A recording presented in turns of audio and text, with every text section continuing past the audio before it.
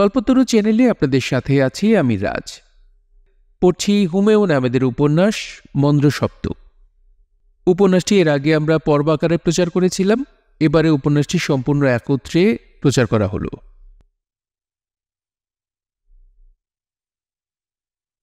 সকালবেলাতেই মৃত্যু সংবাদ।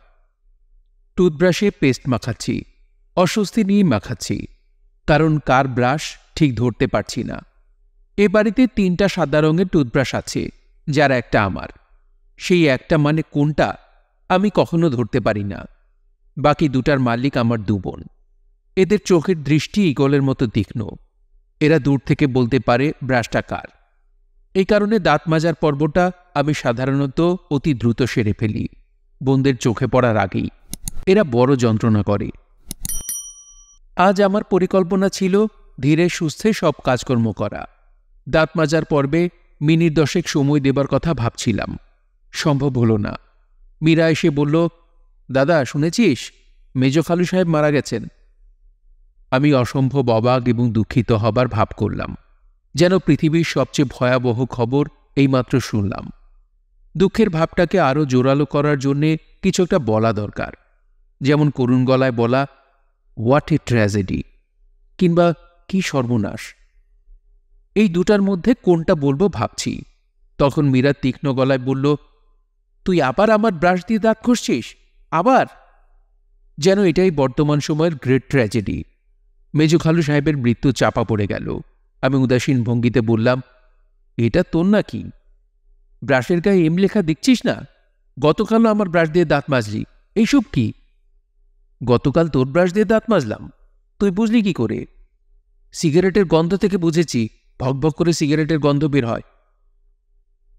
মীরার দিকে তাকিয়ে মনে হলো সে কেঁদে ফেলার একটা চেষ্টা করছে। আমার 2 বোন কাঁদার ব্যাপারে খুব এক্সপার্ট। অতি তুচ্ছ কারণে এবং সম্পূর্ণ অকারণে এরা কাঁদতে পারে। গত শুক্রবারের টিভির একটা নাটক দেখে এরা দুজনই এমন মায়াকান্না জুড়ে দিল যে বড় চাচা ধমক দিয়ে বললেন, এইসব হচ্ছে কি? এই টিভি বন্ধ করে দে তো, এদের নিয়ে বড় যন্ত্রণা। আসলে বড় যন্ত্রণা। একই চিরুনি দিয়ে সেও মাথা আঁচড়াচ্ছে, আমিও আঁচড়াচ্ছি, তাতে দোষ হচ্ছে না।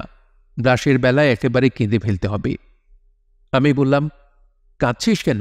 কেঁদে ফেলার মতো কি হলো? মীরা জবাব না দিয়ে ছুটে বের হয়ে গেল। মীরা বয়সে আমার 3 বছরের ছোট, ওর এখন 21 চলছে।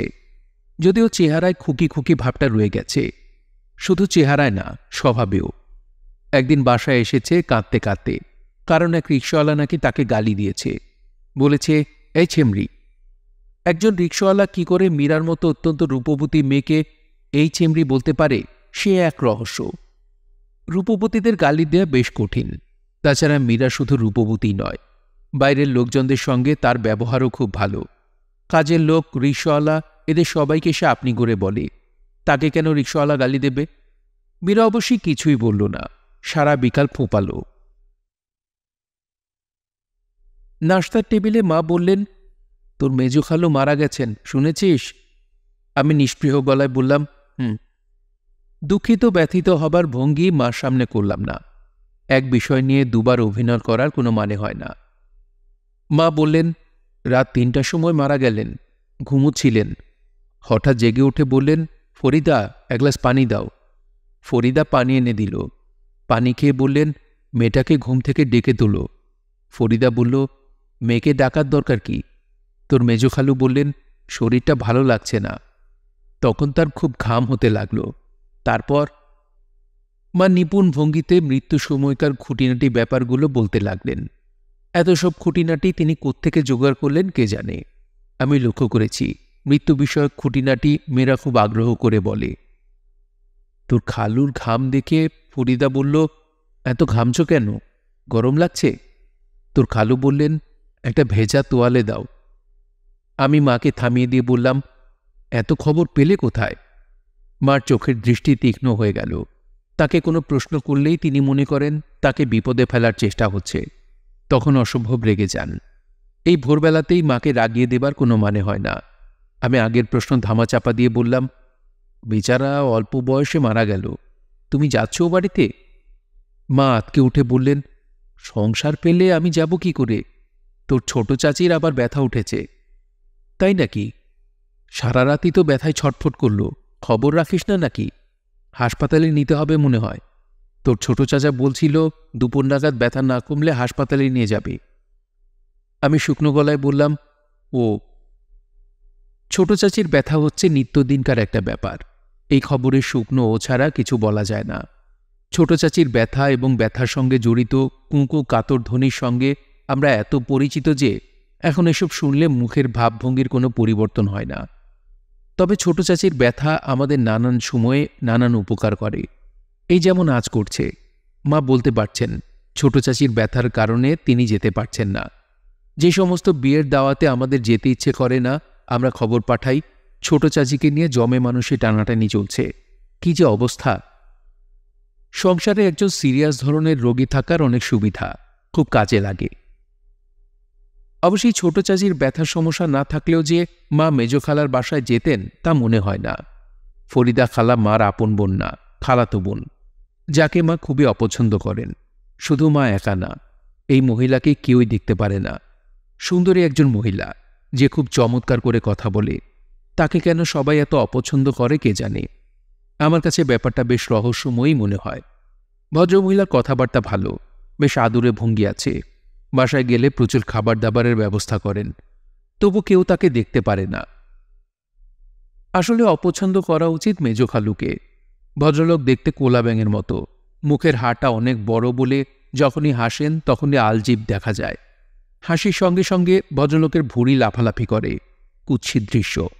স্বভাবটাও কুৎসিত, অসম্ভব কৃপণ। 48 বছর বয়সেই বাড়ি গাড়ি করে হুলুস্থুল করেছেন, অথচ হাত দিয়ে একটা পয়সা বের হয় না। আমার বড় বোন ইরার বিয়েতে এসেছিলেন খালি হাতে। অবশ্যই এসেই বললেন, জামাইয়ের জন্যে একটা স্যুটের কাপড় কিনে রেখেছি, জামাইকে একবার পাঠিয়ে দেবেন, দর্জির কাছে মাপ দিয়ে আসবে। শুধু শুধু স্যুটের কাপড় দেওয়ার কোনো অর্থ হয় না। খাজনার চেয়ে বাজনা বেশি, কাপড়ের চেয়ে দর্জির খরচ বেশি। ইরার স্বামী বেচারা এখনও সেই স্যুট পরতে পারেনি। নতুন জামাই তার ওই বাড়িতে গিয়ে বলতে পারে না, খালুজান স্যুটের মাপ দিতে এসেছি। আমার ধারণা মেজ খালু স্যুটের কাপড়ের কথা বলে প্রচুর বিয়ে খেয়ে বেড়াচ্ছিলেন। বেঁচে থাকলে হয়তো আরও খেতেন। না, একজন মৃত মানুষ সম্বন্ধে এইসব ভাবা উচিত না। ভদ্রলোকের নিশ্চয় অনেক ভালো গুণ ছিল, আমরা যার খবর রাখি না। একজন মৃত মানুষ সম্পর্কে ভালো ভালো ভাবা দরকার। চায়ের কাপে চিনি মেশাতে মেশাতে অনেক চেষ্টা করলাম ভদ্রলোক সম্পর্কে ভালো কিছু মনে করতে, মনে পড়ল না। চা শেষ করে উঠতে যাব, মা বললেন, সময় করে একবার ও বাড়িতে যাস তো, কেউ না গেলে খারাপ দেখায়। আমি বললাম, আচ্ছা। আমাদের বাড়ির সিনিয়র মানুষদের কোনো কথাতেই আমি না বলি না। এতে সবার ধারণা হয়েছে যে আমি একজন অত্যন্ত বিনয়ী এবং ভদ্র ছেলে, তবে কিঞ্চিত বোকা। বোকা না হলে কেউ কি আর সব কথাতেই হ্যাঁ বলে? অবশ্যই এমনিতেও আমি আমার বুদ্ধিমত্তার তেমন কোনো প্রমাণ দেখাতে পারি না। খুঁড়িয়ে খুঁড়িয়ে বিএ পাশ করে বর্তমানে নাইট সেকশনে ল পড়ছি। কেন পড়ছি নিজেও জানি না। ল পাশ করে কোর্টে গিয়ে ফাটাফাটি করব এই জাতীয় দিবাস্বপ্ন আমার নেই। পড়তে হয় বলে পড়া। শুনেছি লতে ভর্তি হয়ে থাকলে 2-3 বছর পর আপনা আপনি ডিগ্রি হয়ে যায়, সেই ভরসাতেই আছি। বাড়ির অন্যদেরও আমার ব্যাপারে তেমন কোনো আগ্রহ নেই। আমার সম্পর্কে তাদের মনোভাব হচ্ছে, করুক যা ইচ্ছা, কোনো ঝামেলা তো করছে না, বেচারা আছে নিজের মতো। আমাদের বাড়ির লোকজনদের কিছু পরিচয় দেয়া মনে হয় দরকার। এ বাড়ির সবচেয়ে সিনিয়র এবং সবচেয়ে নির্বোধ ব্যক্তি হচ্ছেন আমার বড় চাচা। বয়স 63, দৈত্যের মতো শরীর, যাকে বলে বৃষকণ্ঠ। এখনও নিয়ম করে এক্সারসাইজ করেন, ভোরবেলা ছোলা এবং মধু খান, রাতে ঘুমোবার আগে যোগব্যায়াম করেন। তার 3 মেয়ে, 3 জন থাকেন আমেরিকায়। বিয়ে করে বাড়িটারি বানিয়ে সুখে আছে বলা যেতে পারে। বড় চাচি গ্রিন কার্ড নাকি যেন পেয়েছেন। বছরের বেশিরভাগ সময় মেয়েদের সঙ্গে থাকেন, মাঝে মাঝে দেশে আসেন। বড় চাচা ফিলোসফিতে এমএ, অধ্যাপনা করতেন। বর্তমানে অবসর জীবনযাপন করছেন। ফিলোসফি বিষয়টাতে সম্ভবত কোনো গণ্ডগোল আছে। এই বিষয় নিয়ে বেশি দিন পড়াশোনা করলেই লোকজন খানিকটা নির্বোধ হয়ে যায় বলে আমার ধারণা। বড় চাচা যেমন হয়েছেন। তবে নিজের সম্পর্কে তার ধারণা অতি উচ্চ। ভালো খাওয়া দাওয়া তার খুবই পছন্দ, যদিও গত 2 মাস ধরে নিরামিষ খাচ্ছেন। কোথায় নাকি বলেছেন নিরামিষ খেলে শরীরে ইলেকট্রিসিটি তৈরি হয়। এখন সেই চেষ্টাই করছেন। আমি একবার জিজ্ঞেস করেছিলাম, শরীরে ইলেকট্রিসিটি হলে লাভ কি? বড় চাচা তার উত্তরে এমন দৃষ্টিতে তাকালেন যার অর্থ, এই গাধা কি বলে? শরীরে ইলেকট্রিসিটি তৈরি করা ছাড়াও সাধু সন্ন্যাসীর অনুসন্ধানেও তিনি বেশ কিছু সময় ব্যয় করেন। 3 ভাইয়ের 2 নম্বর হচ্ছেন আমার বাবা। রোগা পটকা, বেটে একজন মানুষ। অসুখ বিসুখ তার লেগেই আছে। সম্প্রতি রাতে চোখে কম দেখছেন। বড় চাচার চেয়ে বয়সে 5 বছরের ছোট, যদিও তাকে বড় চাচার চেয়েও অনেক বয়স্ক মনে হয়। ব্যাংকে মাঝারি ধরনের একজন অফিসার। কথাবার্তা একেবারেই বলেন না। বাড়িতে যে সময়টা থাকেন তার সবটাই কাটান খবরের কাগজ পড়ে। বাড়িতে 2টো খবরের কাগজ রাখা হয়। আমার ধারণা এই 2টো খবরের কাগজের প্রতিটি ছাপা শব্দ তিনি 3-4 বার করে পড়েন। আমার বাবা সম্পর্কে অতি সম্প্রতি আমি একটি তথ্য আবিষ্কার করেছি, পরে তা বলা হবে। এবারেই সবচেয়ে সুপুরুষ, সবচেয়ে স্মার্ট এবং সবচেয়ে সাকসেসফুল মানুষ হচ্ছেন আমার ছোট চাচা, চোখের ডাক্তার। ভিয়েনা থেকে আই সার্জারিতে ডিগ্রি নিয়ে এসেছেন। এসেই 2 হাতে পয়সা কামাচ্ছেন। চোখ উঠার রোগ ছাড়াও যে বাংলাদেশে চোখের এত রোগ আছে আমার জানা ছিল না। আমাদের এই 3 তলা বাড়ির পুরোটাই ছোট চাচার টাকায় করা। 1 তলায় 3টা ঘর নিয়ে তার চেম্বার। রোগী দেখেন যে ঘরে, সে ঘরে এয়ার কুলার লাগানো, ডিসটেম্পার করা নীল দেয়ালের ঠান্ডা ঘর। পর্দার রং নীল। দেয়ালে 2টি ছবি আছে, 2টির বিষয়বস্তু নীল। একটায় নীল সমুদ্র, একটায় নীল আকাশ। এই প্রসঙ্গে ছোট চাচার বক্তব্য হচ্ছে, আমার এখন পিকাসোর মতো ব্লু পিরিয়ড চলছে। ছোট চাচার বিয়ে হয়েছে 5 বছর হলো। মেয়েটির নাম নিনি। যেসব মেয়ের নিনি জাতীয় নাম হয় তারা সাধারণত খুব হাইফাই ধরনের হয়ে থাকে। ছোট চাচিও তাই। পুতুলের মতো সুন্দর একটা মেয়ে, যার ঠোঁট 2টো লিপস্টিক ছাড়া লাল টুকটুকে। বিয়ের 6 মাসের মধ্যেই ছোট চাচি কি রোগ বাঁধালেন কে জানে। দিনরাত কুঙ্কু, শরীরে তীব্র ব্যথা। সেই ব্যথাও বেশ অদ্ভুত ধরনের। হেঁটে চলে বেড়ায়। কখনো ব্যথাটা হাতে, কখনো পায়ে, কখনো পেটে। আমি এমন অদ্ভুত অসুখ কখনো দেখিনি, কারো হয়েছে বলেও শুনিনি। সব রকম চিকিৎসা হয়েছে। এখন চলছে দৈব চিকিৎসা। ছাগলের মতো দাড়িওয়ালা এক লোক বেতের টুপি মাথায় দিয়ে প্রতি মঙ্গলবার আসছে। ছোট চাচির ঘরের দরজা জানলা বন্ধ করে কী সব ঝাড়ফুঁক নাকি করছে। আলোচনা শুনতে পাচ্ছি চাচিকে আজমির শরীফ নিয়ে যাওয়া হবে। মনে হচ্ছে চিকিৎসাশাস্ত্র পুরোপুরি ফেল করেছে। তবে খুব লক্ষণীয় ব্যাপার হলো, এই প্রচণ্ড অসুখ বিসুখে তার চেহারা বা স্বাস্থ্যের কোনো এদিক ওদিক হচ্ছে না। আগে যেমন ছিলেন এখনও তেমন আছেন, বরং ঠোঁট এবং গাল 2 আরও বেশি লালচে হয়েছে। নাস্তা শেষ করে সিগারেট হাতে বারান্দায় চলে এলাম। বারান্দা হলো আমার স্মোকিং কর্নার। বারান্দা এবং ছাদ। বেশিরভাগ লোকই এক জায়গায় দাঁড়িয়ে বা বসে সিগারেট টানতে ভালোবাসে। আমার ভালো লাগে হেঁটে হেঁটে টানতে। সিগারেট অবশ্যই ধরানো গেল না। জ্বলন্ত সিগারেট চট করে লুকিয়ে ফেলতে হলো, কারণ বাইরের বারান্দায় ছোট চাচা বিরক্ত মুখে দাঁড়িয়ে। তার সামনে নার্সের পোশাক পরা মিস নমিতা কিংবা মিস সমিতা, এই মুহূর্তে নামটা ঠিক মনে পড়ছে না। এই নার্সটির বয়স খুব অল্প, চেহারা ভালো না, গায়ের রং ঘন কৃষ্ণবর্ণ। তবু ধপধপে সাদা নার্সের পোশাকে মেয়েটিকে চমৎকার লাগে। দ্বিতীয়বার তাকিয়ে দেখতে ইচ্ছে করে। মিস নমিতা অথবা সমিতা এই বাড়িতে মাঝে মাঝে আসেন। ছোট চাচির খুব বাড়াবাড়ি হলে তাকে আনা হয়। কাল রাতে নিশ্চয়ই বাড়াবাড়ি হয়েছে বলেই তাকে আনা হয়েছে। নিশ্চয়ই রাত জেগেছে, ঘন ঘন হাই তুলছে। জগতের কুৎসিততম দৃশ্যের একটি হচ্ছে মেয়েদের হাই তোলা। তবে এই মেয়েটিকে হাই তোলা অবস্থাতেও তেমন খারাপ দেখাচ্ছে না। ছোট চাচা আমাকে দেখেই বললেন, যাচ্ছিস কোথায়? আমি বললাম, মেজো খালুর বাসায়। বেচারা মারা গেছেন, শুনেছেন বোধ হয়। শুনেছি। Unfortunate death. আমার একবার যাওয়া উচিত। দেখি বিকেলের দিকে যদি সময় পাই। বিকেলে আবার একটা মিটিং পড়ে গেল। ছোট চাচা কৈফিয়ত দেবার ভঙ্গিতে কথা বলছেন। আমার কাছে কৈফিয়ত দেবার তো কোনো দরকার নেই, তবু দিচ্ছেন কেন কে জানে। তিনি অকারণে খানিকক্ষণ খোঁকো করলেন। নার্ভাস হলে তিনি এটা করেন। যে কোনো কারণেই হোক তিনি আজ খানিকটা নার্ভাস। আমি বললাম, যাই চাচা। তিনি বললেন, আয় তোকে খানিকটা এগিয়ে দিই, মগবাজার চৌরাস্তা পর্যন্ত, ওখান থেকে রিক্সা নিয়ে যাবি। গাড়িতে আমরা 4 জন উঠলাম। ছোট চাচা ড্রাইভিং সিটে, আমি তার পাশে। পেছনের সিটে সৌমিতা এবং ড্রাইভার কুদ্দুস মিয়া। ড্রাইভার কুদ্দুস মিয়া এই বাড়িতে খুব সুখের চাকরি করছে, পুরো বেতন নিচ্ছে, অথচ গাড়ি চালাতে হচ্ছে না। গাড়ি সবসময় ছোট চাচাই চালান। সে স্ট্যান্ড বাই হিসেবে পেছনের সিটে বসে বসে ঝিমায়। গাড়ি বড় রাস্তায় পড়া মাত্র ছোট চাচা বললেন, সমিতা, তুমি কোথায় নামবে? মেয়েটার নাম তাহলে সমিতা, নমিতা নয়। সমিতা মানে কি কে জানে। খুবই আশ্চর্যের ব্যাপার, সমিতা এই প্রশ্নের জবাব দিল না। কেন জবাব দিল না কে জানে। প্রশ্ন শুনতে না পেলে ভিন্ন কথা, কিন্তু যদি শুনে থাকে তাহলে জবাব দেবে না কেন? রহস্যটা কি? শাহবাগের মোড়ে এসে ছোট চাচা গাড়ি থামিয়ে বললেন, কুদ্দুস, এক প্যাকেট সিগারেট এনে দাও তো। কুদ্দুস নেমে গেল। কুদ্দুসের সঙ্গে নামল সমিতা। শীতল গলায় বলল, আমি এখানেই নামব, বলেই গটগট করে চলে গেল। সালাম দিল না বা বলল না, স্যার যাই। এর মানেটা কি? কুদ্দুস সিগারেট কিনেছে, কিন্তু ভাঙতি দিতে পারছে না। তার হাতে 500 টাকার একটা নোট।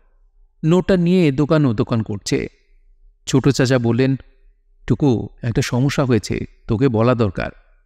আমি বললাম, কি সমস্যা? তিনি বেশ সহজ গলায় বললেন, এই সমিতা মেয়েটাকে আমি বিয়ে করব বলে ভাবছি। আমি বেশ কিছুক্ষণ চুপচাপ থেকে বললাম, কবে? সেটা এখনো ফাইনাল করিনি। কবে বিয়ে করব সেটা ইম্পর্টেন্ট নয়, বিয়ে করব সেটাই ইম্পর্টেন্ট। বলেই ছোট চাচা গাড়ি স্টার্ট দিলেন, কারণ কুদ্দুস টাকার ভাঙতি পেয়েছে।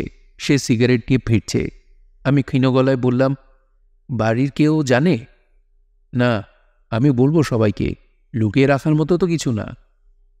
ছোট চাচার গাড়ি উড়ে চলল। তিনি আস্তে গাড়ি চালাতে পারেন না, গাড়ি হু হু করে ছুটছে। আমি বসে বসে ঘামছি। কি সর্বনাশের কথা! মেজকালুরা একটি দোতলা বাড়ির একতলায় থাকেন। বাড়ির নাম নীলা কুঠির।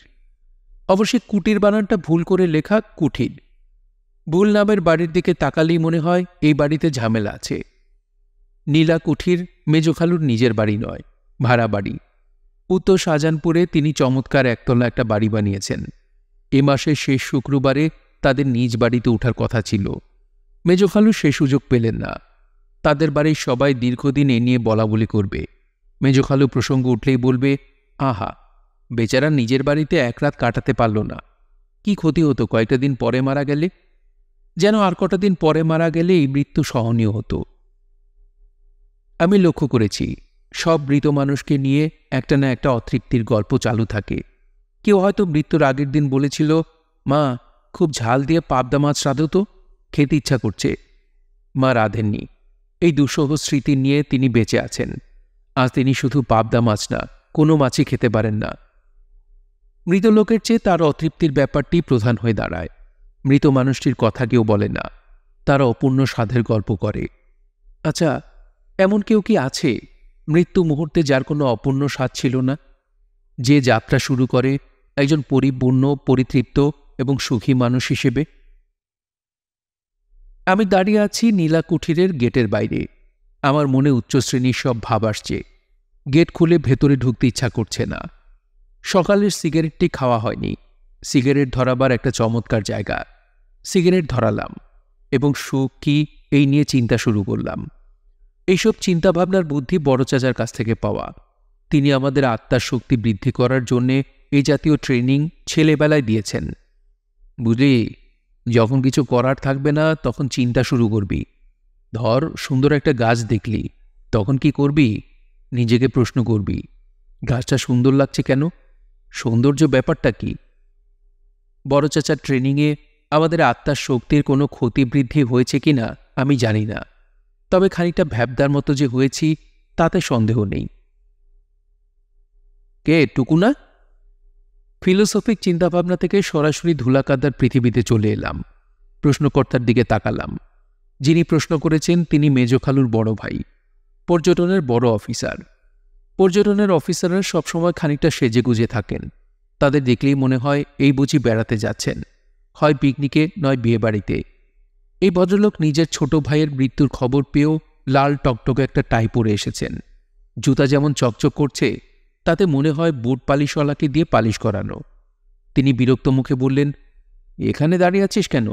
ভেতরে যা। এই সঙ্গে আমার এমন কোনো ঘনিষ্ঠতা নেই যে তিনি আমাকে তুই তুই করে বলবেন। আমি লক্ষ্য করেছি আমার সমস্ত আত্মীয় স্বজন নিকট কি দূরের। আমাকে তুই তুই করে বলে এবং দেখা হওয়া মাত্র কোনো একটা ফরমাইশ দিয়ে বসেন। সম্ভবত আমার চেহারায় চাকর চাকর একটা ভাব আছে। মেজো খালুর বড় ভাই পকেট থেকে মানিব্যাগ বের করে সরু চোখে আমার দিকে তাকালেন। আমি পুরোপুরি নিশ্চিত তিনি এখন বলবেন, চট করে 1 প্যাকেট বেনসন নিয়ে আয় তো, দেখবি যেন ড্যাম্প না হয়। সত্যি সত্যি ভদ্রলোক একটা 100 টাকার নোট বের করে ইতস্তত করতে লাগলেন। আমি বললাম, কিছু আনতে হবে? তিনি হাঁপ ছেড়ে বাঁচলেন। খুশি খুশি গলায় বললেন, 3 কেজি চিনি নিয়ে আয় তো, ঘরে 1 দানা চিনি নেই। এদিকে লোকজন যারা আসছে তাদের অ্যাটলিস্ট 1 কাপ চা তো অফার করা দরকার। এর নাম সামাজিকতা। মরেও রক্ষা নেই, সামাজিকতা চালিয়ে যেতে হবে। What a society. 3 কেজি চিনি কিনলাম। 35 টাকা করে 3 কেজির দাম নিল 105 টাকা। আমি দোকানদারকে বললাম, আমার কাছে 100 টাকাই আছে, আপনি কি 5 টাকা কম রাখতে পারেন? দোকানদার বলল, এক দাম। এমনভাবে বলল যাতে মনে হওয়া স্বাভাবিক যে 5 টাকা কমানোর প্রস্তাবে সে খুবই অপমানিত বোধ করছে। আমি বললাম, আপনি এক কাজ করুন, এখান থেকে 5 টাকার চিনি কমিয়ে ফেলুন, 2 খাবলা চিনি নিয়ে নিন। দোকানদার মনে হলো এতে আরও অপমানিত বোধ করল। এক ধরনের মানুষ আছে যারা কথায় কথায় অপমানিত বোধ করে। এদের যদি জিজ্ঞাসা করা হয়, ভাই কেমন আছেন, এরা অপমানে নীল হয়ে যায়, মনে করে তাদের দারুণ অপমান করা হলো। এই দোকানদার বোধহয় সেই পদের। সে চিনি কমালো না, প্যাকেট আমার দিকে বাড়িয়ে মুখ ঝামটার মতো একটা ব্যাপার করল, যেন তার 5 লক্ষ টাকা লোকসান হয়ে গেছে। আমি মনে মনে হারামজাদা বলে বের হয়ে এলাম।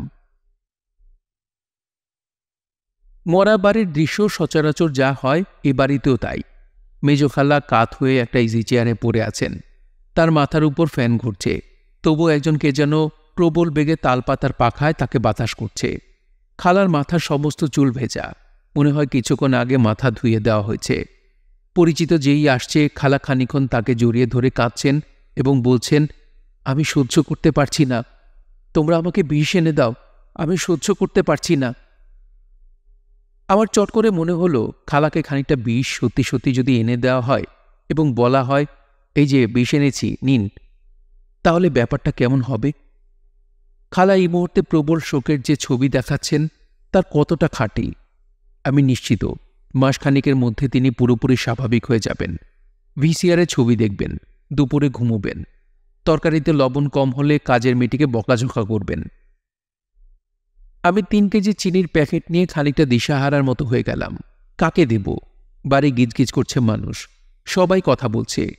মেয়ে মহলের 3 ভাগের 1 ভাগ শব্দ করে কাঁদছে। কয়েকজন মৌলানাকে আনা হয়েছে যারা অতি দ্রুত কোরআন খতম দিচ্ছেন। 33 RPM এর রেকর্ড 45-এ দেওয়া হয়েছে। এই বিরাট ঝামেলায় 3 কেজির প্যাকেট দেব কাকে? খালুর বড় ভাইকে পাওয়া গেল। তিনি লাল টাই খুলে ফেলেছেন, তাকে সম্পূর্ণ অন্যরকম দেখাচ্ছে। সামান্য একটা টাই যে মানুষকে এতটা বদলে দিতে পারে আমার জানা ছিল না। লাল রঙের কাপড়ের টুকরাটার উপর আমার ভক্তি হল। চিনি এনেছ টুকু? জি। Good, many thanks. ফেরত এসেছে কত? ফেরত আসেনি, 35 টাকা করে কেজি। কি বলছো তুমি? 30 টাকা কেজি সব জায়গায়, 10 টাকা ফেরত আসার কথা। ভদ্রলোক বিচিত্র দৃষ্টিতে আমার দিকে তাকালেন, যে দৃষ্টির অর্থ হচ্ছে, 10টা টাকা তুমি ম্যানেজ করে নিলে, এটা তো তোমার কাছ থেকে আশা করিনি। তিনি বিরস মুখে বললেন, টেবিলের উপর রেখে দাও। আমি টেবিলের উপর প্যাকেটটা রাখলাম। ছোট একটা দীর্ঘ নিঃশ্বাস ফেলে বারান্দায় চলে এলাম। বারান্দায় মেজোখালাকে আনা হয়েছে, মাথায় পানি ঢালা হচ্ছে। সম্ভবত অজ্ঞান হয়ে গেছেন। মেজোখালার অজ্ঞান হওয়া তেমন কোনো বিশেষ ব্যাপার না, অতি সামান্য ব্যাপারেই তিনি অজ্ঞান হন। আমাদের বাসায় এসে একবার তিনি গরমে অজ্ঞান হয়ে গেলেন। কিছুক্ষণ পানি ঢালার পর তার জ্ঞান হলো এবং তিনি বললেন, এয়ার কন্ডিশন ঘরে থেকে থেকে শরীরের সিস্টেমটাই নষ্ট হয়ে গেছে।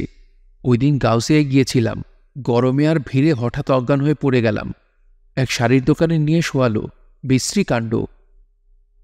আমার ছোট বোন মীরার ধারণা মেজোখালার অজ্ঞানের ব্যাপারটা চমৎকার একটা অভিনয় কলা। দৃষ্টি আকর্ষণের জন্য এই অভিনয় তিনি প্রায় জায়গাতেই করেন এবং বেশ ভালোই করেন।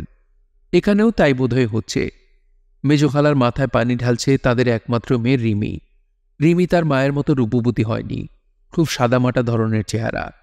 তবে এই মেয়েকে দেখলেই মনে একটা স্নিগ্ধ ভাব হয়, মনে হয় সে এইমাত্র স্নান সেরে এসেছে। তার গলার স্বরও বেশ অদ্ভুত। যখন কথা বলে তখন মনে হয় অনেক দূর থেকে কথা বলছে। খুবই কাছাকাছি থাকলেও তার গলার স্বরের জন্যে তাকে খুব দূরের মানুষ বলে মনে হয়। রিমি আমার সমবয়সী, বয়সে আমার 3 মাসের বড়। সে ইউনিভার্সিটিতে সেকেন্ড ইয়ার অনার্স ফাইনাল দেবে, যদিও তার থাকার কথা এমএ ক্লাসে। সেশন জট সব গুবলেট করে ফেলেছে। মেজো খালা চোখ খুললেন। রিমি পানি ঢালা বন্ধ করে উঠে এলো। আমার সামনে এসে থমকে দাঁড়ালো, নিচু গলায় বলল, টুকু, আমার সঙ্গে একটু আয় তো। রিমির সঙ্গে আমার সম্পর্কে খানিকটা জটিলতা আছে, এই জটিলতার ব্যাপারটা পরে বলবো। রিমি আমাকে তার ঘরে নিয়ে এলো। ঘরে ঢুকিয়েই দরজা ভিজিয়ে দিল। এটা সে সবসময় করে। আমার সঙ্গে কথা বলার সময় হয় দরজা ভিজিয়ে দেয়, নয়তো ভেতর থেকে দরজা বন্ধ করে দেয়। মেজোখালা এই ব্যাপারটা সঙ্গত কারণেই খুব অপছন্দ করেন। মেয়ের সঙ্গে এই নিয়ে তার কথা কাটাকাটি হয়েছে। খালা অপছন্দ করেন বলেই রিমি এই কাজটা বেশি বেশি করে। টুকু, চেয়ার টেনে বস। আমি বসলাম। রিমি বলল, অসম্ভব কান্না পাচ্ছে, আমি এখন চিৎকার করে কাঁদব, তুই চুপচাপ বসে থাকবি। আমি কিছু বললাম না, বসে রইলাম। রিমিকে দেখলে মনে হয় সে খুব গোছালো ধরনের মেয়ে। আসলে তা নয়, তার ঘর সবসময় এলোমেলো। রিমি কাঁদল না। আমি জানতাম সে কাঁদবে না। আমি এখন কাঁদব বলার পর কেউ কাঁদতে পারে না। টুকু, কি? মার সঙ্গে বিয়ে না হয়ে অন্য যে কোনো একটা মেয়ের সঙ্গে বিয়ে হলে বাবা আরও অনেকদিন বাঁচত। এখন এসব কথা থাক। আমি এই কথা শুধু আজই বলবো, আর কোনোদিন বলবো না। আর বলবো শুধু তোকে, আর কাউকে না। আমাকে বলার কোনো প্রয়োজন দেখছি না। কথা বলিস না, তুই শুধু শুনে যা। হ্যাঁ হোক, কিচ্ছু করতে হবে না, শুধু শুনে যাবি। আমার মা বাবার জীবনটা একেবারে ভাজা ভাজা করে ফেলেছে। আমি যখন কলেজে সেকেন্ড ইয়ারে পড়ি তখনকার একটা ঘটনা বললেই তুই সবটা বুঝতে পারবি। আমার বুঝে দরকারটা কি? কেন শুধু কথা বলছিস? শুনতে অসুবিধা কি? আমি যখন সেকেন্ড ইয়ারে পড়ি, মরিয়ম নামের অল্প বয়সে একটা কাজের মেয়ে ছিল। মেয়েটা দেখতে বেশ ভালো। একদিন রাতে আমরা সবাই খেতে বসেছি। বাবা বললেন, মরিয়ম, ফ্রিজ থেকে খুব ঠান্ডা গ্লাস পানি দাও তো। মা সঙ্গে সঙ্গে বললেন, কাজের লোককে তুমি তুই তুই করে বলো, মরিয়মকে তুমি করে বলছো কেন? বাবা বিব্রত সুরে কি যেন বললেন। মা কঠিন গলায় বললেন, ওর সঙ্গে এত কি তোমার খাতির? খাতিরের দেখলে কি? ওই দিন দেয়াশলাইয়ের খোঁজে তুমি রান্নাঘরে গেলে। দেয়াশলাইয়ের জন্য তোমাকে রান্নাঘরে যেতে হবে কেন? দেয়াশলাই আনতে বললে কি ওরা এনে দিত না? মেয়ের সামনে কী সব পাগলামি শুরু করলে? সত্যি কথা বললে পাগলামি হয়ে যায়। তুমি আমাকে কি ভাবো? আমি চোখেও দেখি না, কানেও শুনি না। তোমার ফষ্টি নষ্টি ছোঁক ছোঁক আমি বুঝি না?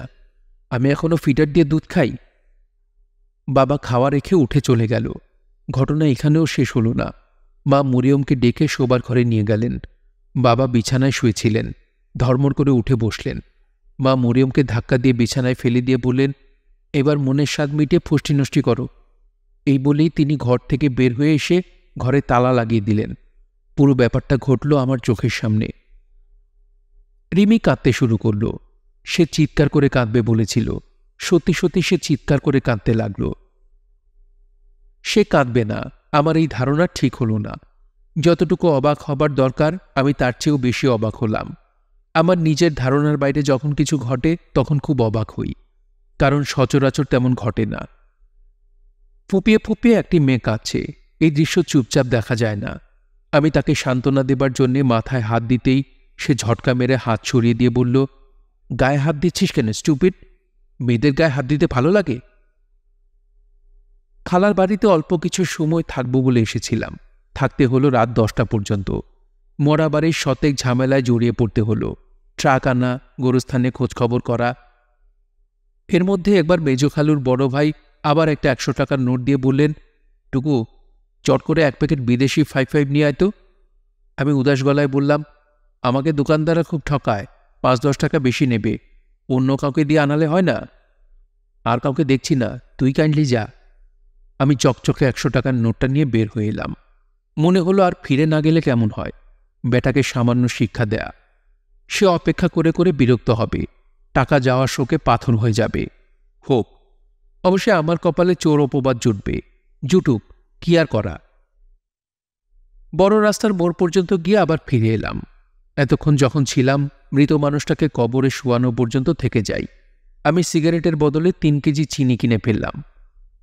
কই সিগারেট এনেছ? দাও। আমি বিস্মিত হবার ভঙ্গি করে বললাম, সিগারেট আনতে বলেছিলেন নাকি? মাই গড, আমি তো আবার 3 কেজি চিনি নিয়ে এসেছি। মেজখালুর সাজুগুজু করা ভাই হতভম্ব চোখে তাকিয়ে রইলেন। পরিষ্কার বুঝতে পারছি রাগে তার পিত্তি জ্বলে যাচ্ছে। আমি বদলে নিয়ে আসছি, আপনি চিন্তা করবেন না। ওই দোকানে সিগারেটও আছে। ইন দি মিন টাইম আপনার যদি খুব সিগারেটের তৃষ্ণা হয়, আমার কাছ থেকে এটা নিয়ে খেতে পারেন। তুমি বদলে নিয়ে এসো। জি আচ্ছা। আমি ঠিক করে ফেললাম 8 ঘন্টার মতো হাঁটাহাঁটি করে ফিরে যাব। খুব ভালো মানুষের মতো গলায় বলবো, ফেরত নিল না। অনেক চেষ্টা করেছি। সোসাইটিটা নষ্ট হয়ে গেছে, কাউকেই বিশ্বাস করা যায় না। সেলুনে চুল কাটাতে গিয়েছিলাম। ফিরে এসে দেখি একজন সন্ন্যাসী বসে আছেন। সোফায় পা তুলে পদ্মাসন হয়ে বসে থাকা জলজ্যান্ত সন্ন্যাসী। বাংলাদেশে এই জিনিস দেখাই যায় না। যে দু একটা দেখা যায় তাও স্কুলের অ্যানুয়াল স্পোর্টসে, যেমন খুশি সাজো অংশে। কিন্তু যে সন্ন্যাসী বসে আছেন তার মধ্যে সাজের কোনো ব্যাপার নেই। খাঁটি সন্ন্যাসী, চুলে জট, গলায় রুদ্রাক্ষের মালা, গেরুয়া কাপড়। সোফায় হেলান দেয়া বিচিত্র এক লাঠি। সন্ন্যাসী আমাকে বললেন, ভাইয়া, আপনার কাছে দেয়াশলাই আছে? সন্ন্যাসীর মুখে ভাইয়া ডাক মানায় না। ওহে বৎসটৎস বললে হয়তো মানাতো। আমি তাকে দেয়াশলাই দিলাম। ভেবেছিলাম তিনি সিগারেট ধরাবেন। তা না করে তিনি দেয়াশলাইয়ের কাঠি দিয়ে গভীর মনোযোগে কান চুলকাতে লাগলেন। কান চুলকানোর মতো শারীরিক সুখের প্রতি সন্ন্যাসীদের মোহ থাকে জানতাম না। আমি বেশ কৌতূহল নিয়েই তাকিয়ে রইলাম। এর আগমন কি জন্যে হয়েছে কে জানে। সম্ভবত চাচির অসুখ সারানোর জন্যে। সব কিছুই তো হলো, সন্ন্যাসী বা বাদ থাকে কেন? আমি বললাম, আপনি এখানে কি ব্যাপার? সন্ন্যাসী জবাব দিলেন না। ব্যাপার কি জানার জন্যে বাড়ির ভেতরে চলে গেলাম। আমাদের বসার ঘরের সঙ্গে লাগোয়া ছোট ঘরটায় আমার ছোট দুবোন মীরা এবং নীরা পড়ে। দুজনেরই সামনে পরীক্ষা। এই সময় এদের বই চোখের সামনে নিয়ে বসে থাকার কথা। আজ কেউ নেই। আশ্চর্যের ব্যাপার, শুধু এরাই যে নেই তা না। পুরো একতলায় কোনো মানুষজন নেই। লক্ষণ মোটেই সুবিধের নয়। মনে হচ্ছে ছোট চাচির কিছু একটা হয়ে গেছে, কিংবা হতে যাচ্ছে। সবাই ভিড় করেছে দোতলায়। ফলস অ্যালার্ম কিনা কে জানে। ইদানিং মাসের মধ্যে 2-1 বার ছোট চাচি ফলস অ্যালার্ম দিচ্ছেন। মুড়ি করেও মরছেন না। আমি ভেতরের দিকের বারান্দায় এসে দাঁড়ালাম। কি করব ঠিক বুঝতে পারছি না। দোতলায় যাব, না এখানেই দাঁড়িয়ে থাকব? আমার ঘর 3 তলার ছাদে। চুপি চুপি নিজের ঘরে চলে যাওয়া যায়। তবে তারও সমস্যা আছে। ভাত খাওয়ার জন্যে আবার 1 তলায় নেমে আসতে হবে। এই বাড়ির রান্না এবং খাবার ঘর 1 তলায়। তবে কিছু গুরুত্বপূর্ণ মানুষের জন্য 3 তলায় এবং 2 তলায় খাবার যায়। যেমন বড় চাচা 3 তলায় থাকেন, তার জন্য খাবার যায়। ছোট চাচা থাকেন 2 তলায়, তার জন্যও যায়। তবে সব দিন না, বেশিরভাগ সময় তিনি নিচে খেতে আসেন। বারান্দা থেকে আমি খাবার ঘরে ঢুকলাম। উপরে ওঠার সিঁড়ি এই ঘরেই। বাইরে দিয়ে একটা সিঁড়ি আছে। সিঁড়ির মুখের কলাপসেবল গেট অবশ্যই সবসময় তালাবন্ধ থাকে। খাবার ঘরে পা দেবার প্রায় সঙ্গে সঙ্গেই মীরাকে সিঁড়ি দিয়ে নামতে দেখা গেল। আমি বললাম, দোতলায় কিছু হচ্ছে নাকি রে? মীরাকে কোনো প্রশ্ন করলে কখনো তার সরাসরি জবাব দেয় না। সে বলল, কিছু হবার কথা নাকি? ছোট চাচির শরীর ভালো তো? আমি কি করে বলবো? আমি কি ডাক্তার? মীরার কথাবার্তা থেকে ধরে নেওয়া যায় যে ছোট চাচি ভালোই আছেন। সন্ধ্যার ঠিক মুখোমুখি একতলা যে পুরোপুরি খালি, তার পেছনে কোনো কারণ নেই। আমি মীরার পেছনে পেছনে রান্নাঘর পর্যন্ত এলাম। সে চা বানাতে যাচ্ছে বোধহয়। পরীক্ষার সময় মীরার খুব ঘন ঘন চা খেতে হয়। সে আবার অন্যের বানানো চা খেতে পারে না, বারবার নিজেই বানায়। বসার ঘরে একটা সন্ন্যাসী বসে আছে, দেখেছিস নাকি মীরা? বেটা কে? ভোলাবাবু। ভোলাবাবু এখানে কি চায়? জানি না কি চায়। বড় চাচার কাছে আসে, গুজগুজ করে কিসব বলে। চা বানাচ্ছিস নাকি? আমাকে 1 কাপ দিতে পারবি? না। মীরা চুলায় কেতলি চাপিয়ে মেপে 1 কাপ চায়ের পানি দিল। এরপরেও রান্নাঘরে দাঁড়িয়ে থাকার কোনো মানে হয় না। তবু খানিকক্ষণ দাঁড়িয়ে রইলাম। আমাকে দেখাতে হবে যে মীরার এই ব্যবহারে আমি মোটেই আহত হইনি। তোর পরীক্ষার প্রিপারেশন কেমন হচ্ছে? যেরকম হবার সেরকমই হচ্ছে। তুই কি স্বাভাবিকভাবে কোনো কথাই বলতে পারিস না? না। মা কোথায়? জানি না, বাসায় নেই, কোথায় যেন গেছে। আমি বসার ঘরে চলে এলাম। 3 তলায় উঠা আপাতত স্থগিত। মার সঙ্গে কথা বলে খাওয়া দাওয়া শেষ করে তারপর যা হয় করা যাবে। এই সময়টা বরং সন্ন্যাসীর সঙ্গে কথা বলা যাক। সন্ন্যাসী এখনও কান চুলকাচ্ছেন। এদের মতো মানুষও তাহলে জাগতিক আনন্দে অভিভূত হন? আশ্চর্য। আপনার দেশলাইয়ের কাজ শেষ হয়েছে? হয়েছে। নেন ভাইয়া। কতদিন ধরে আপনি সন্ন্যাসী? জন্ম থেকেই। গেরুয়া ধরলাম 6 বছর আগে। তার আগে নাঙ্গা বাবার শিষ্য ছিলাম, কাপড় ছাড়া। পুরো দিগম্বর? না নেংটি পেংটি ছিল? কিছুই ছিল না। লজ্জা করত না? প্রথম 2-1 দিন করল, তারপর দেখি আর করে না। নাঙ্গা থাকলে শরীরটা ভালো থাকে, অসুখ বিসুখ হয় না। যে 1 বছর নাঙ্গা ছিলাম, জ্বর জারি সর্দি কাশি কিছুই হয় নাই। নাঙ্গা থাকলেই পারতেন, কাপড় ধরলেন কেন? ঠিকই বলেছেন, আবার নাঙ্গা হতে ইচ্ছা করে। কাপড় গায়ে কুটকুট করে, সহ্য হয় না। মীরা দরজার পর্দা ধরে দাঁড়ালো, থমথমে গলায় বলল, দাদা চা নিয়ে যা। আমি খানিকটা বিস্মিত হলাম। মীরা তার জ্যেষ্ঠ ভ্রাতার প্রতি শেষ পর্যন্ত করুণা করবে এটা মনে হয়নি। শুধু আমার জন্য আনলি? সন্ন্যাসী বেটার জন্য আনলি না? ওকে সামনে রেখেই খাবো? ও ওই বাড়িতে কিছু খায় না। তাই নাকি? কারণ কি? জানি না। আমি চা নিয়ে সন্ন্যাসীর সামনে বসলাম। সে এখন অতি দ্রুত পা নাচাচ্ছে। কিছু কিছু মানুষ পা নাচানোর এই ব্যাপারটা অতি দ্রুত করতে পারে। আপনি শুনলাম এই বাড়িতে কিছু খান না? ঠিকই শুনেছেন। কারণ জানতে পারি? যেসব বাড়িতে পাপ কার্য হয় সেসব বাড়িতে আমি খাদ্য গ্রহণ করি না। এই বাড়িতে পাপ কার্য হয়?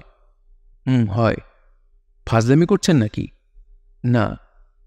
আমার তো মনে হয় করছেন। না, করছি না। আমি সন্ন্যাসী মানুষ, ফাজলামি করব কেন? প্রচণ্ড একটা ধমক দেব দেব করেও শেষ পর্যন্ত দিলাম না। ধমকাধমকি আমার স্বভাবে নেই। বেটা যদি মনে করে এই বাড়িতে প্রচুর পাপকার্য হয় তাহলে মনে করুক, কিছু যায় আসে না। কি ধরনের পাপকার্য এই বাড়িতে হচ্ছে তা তো আপনারাই ভালো জানেন। জানি না বলেই তো জিজ্ঞেস করছি। সন্ন্যাসীর কিছু বলার সুযোগ হল না। বড় চাচা ঢুকলেন। তার হাতে বাজারের 2টো প্রকাণ্ড থলি। বড় চাচার পেছনে মা, মার পেছনে ইরা।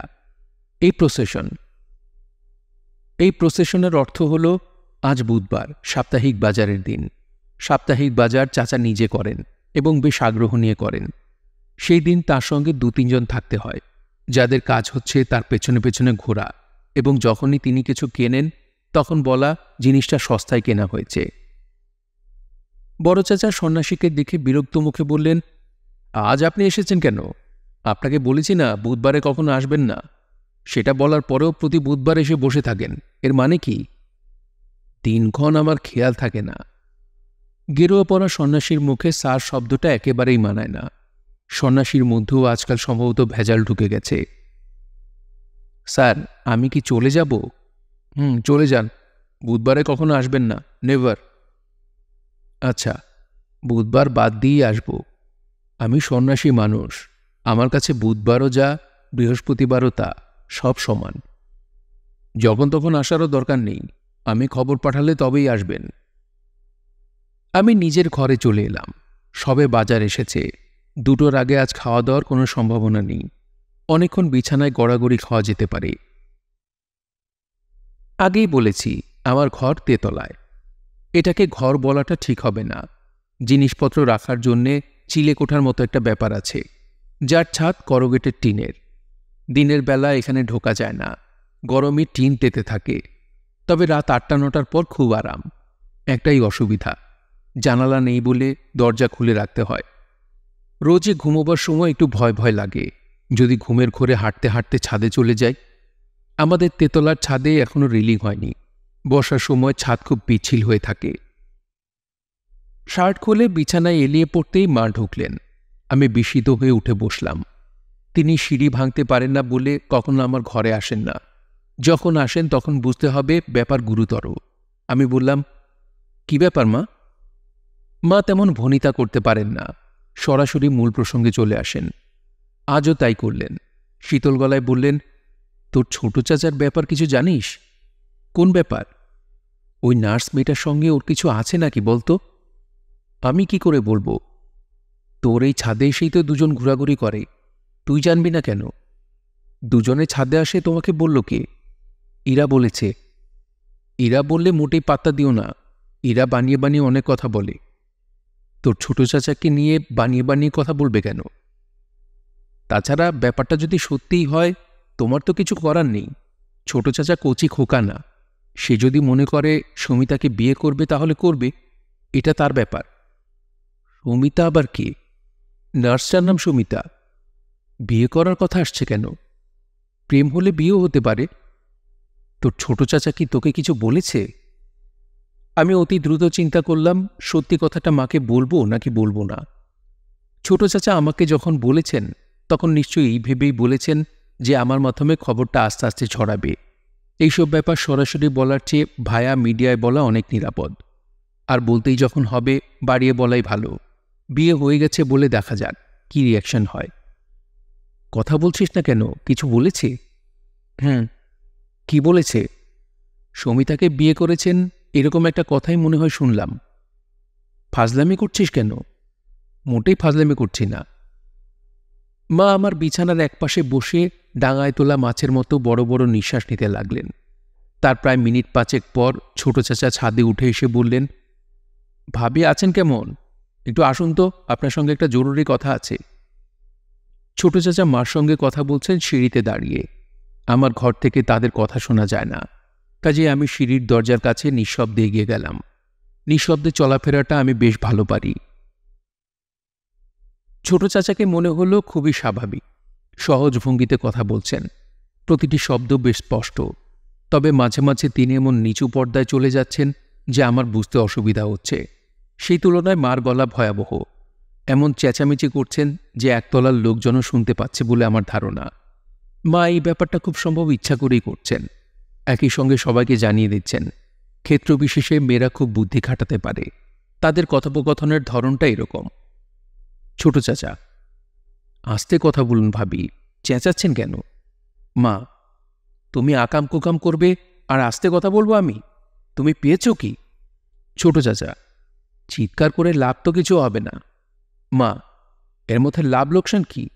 তুমি বউ থাকতে আরেকটা মেয়েকে বিয়ে করে বসে আছো, সেই বউ এখন যায় তখন যায়।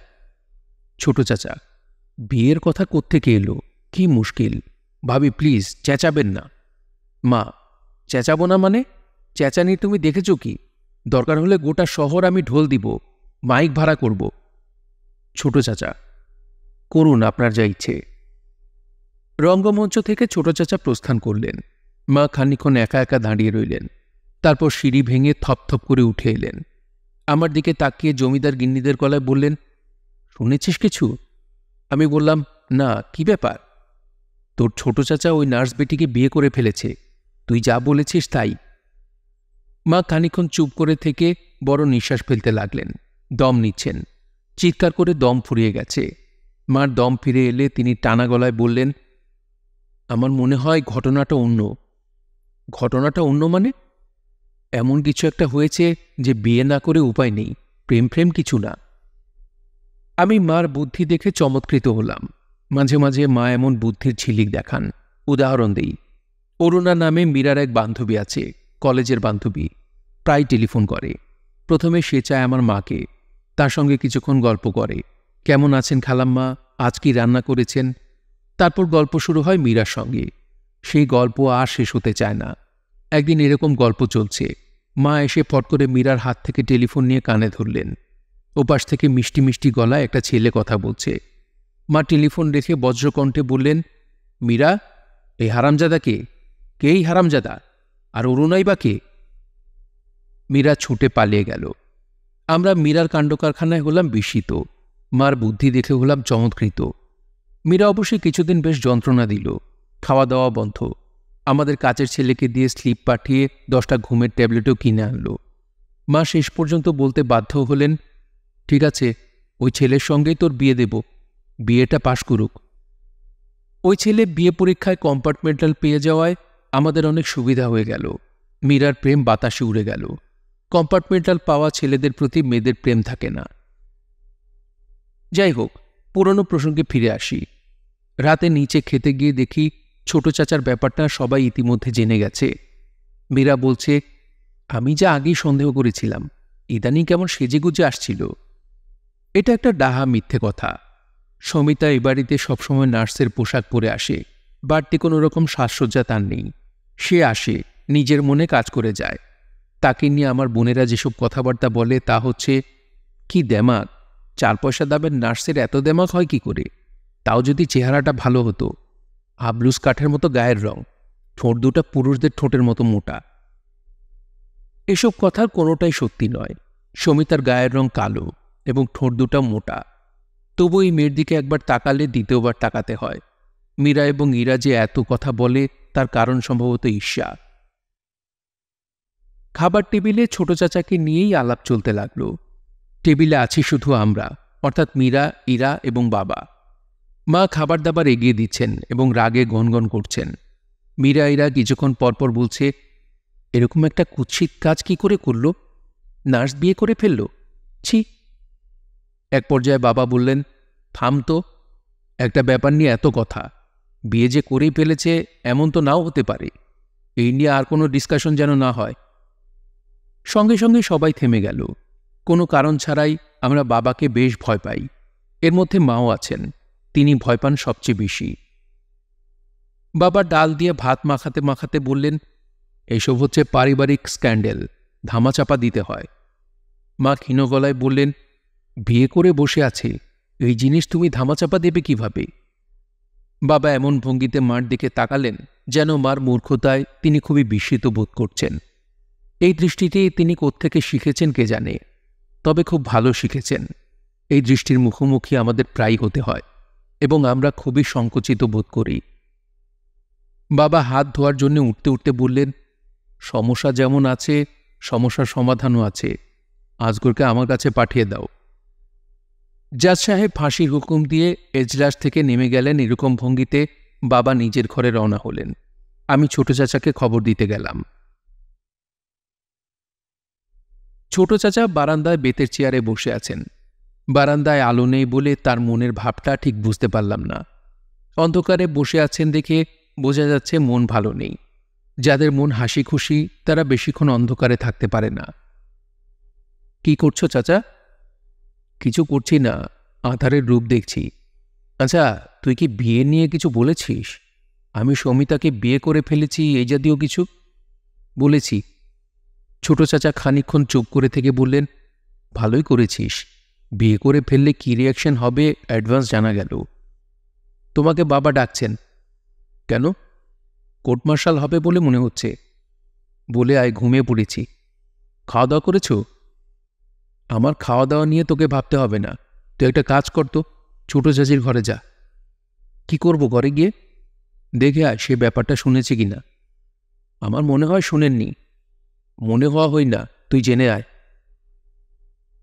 আমি ছোট চাচির ঘরের দিকে রওনা হলাম। তার ঘরে ঢোকার অনেক সমস্যা আছে, খালি পায়ে ঢুকতে হয়। ছোট চাচি দিনের মধ্যে 17 বার মেঝেতে পা ঘষে ঘষে দেখেন বালি কিচমিচ করছে কিনা। ছোট চাচির ভাষায় তিনি পৃথিবীর সব কিছু সহ্য করতে পারেন, তবে মেঝেতে বালি থাকলে তা সহ্য করতে পারেন না। ছোট চাচির ঘরে আসবাবপত্রও তেমন নেই, কারণ শোবার ঘরে তিনি আসবাবপত্র সহ্য করতে পারেন না। তার দম বন্ধ হয়ে আসে। তার প্রকাণ্ড ঘরের ঠিক মাঝখানে একটা খাট, একপাশে গোল একটা টেবিল। সেই গোল টেবিলের মাঝখানে কাচের ফুলদানিতে 2টা গোলাপ। এই গোলাপ আসে তার বাবার বাড়ি থেকে। ছোট চাচির বাবার রিটায়ার্ড জাজ হামিদুর রহমান সাহেব বর্তমানে গোলাপের চাষ করেন। ঢাকা শহর গোলাপ সমিতির তিনি সহসভাপতি। তার বাগানে 51টা গোলাপের গাছ আছে। তিনি প্রতিদিন বাগানের গোলাপ তার 4 মেয়ের বাসায় 2টা করে পাঠান। সাইকেলে করে একটা শুকনো লোক গোলাপ দিয়ে যায়, এমনভাবে দেয় যেন 7 রাজার ধন দিয়ে যাচ্ছে। একবার আমার হাতে দিয়ে বলল, একটু কেয়ারফুলি ধরুন ভাই। আমি বললাম, কেন, বিষাক্ত নাকি? লোকটা অত্যন্ত বিরক্ত হল। পুরো ব্যাপারটা কেন জানি আমার কাছে খুবই হাস্যকর মনে হয়। রিটায়ার্ড জাজ হামিদুর রহমান সাহেবের এই গোলাপ প্রেমের বিষয়টি লোক দেখানো বলেই আমার ধারণা। তার সঙ্গে দেখা হলেই তিনি গদগদ ভঙ্গিতে গোলাপ সম্পর্কে এত সব কথা বলেন যে রাগে গা জ্বলে যায়।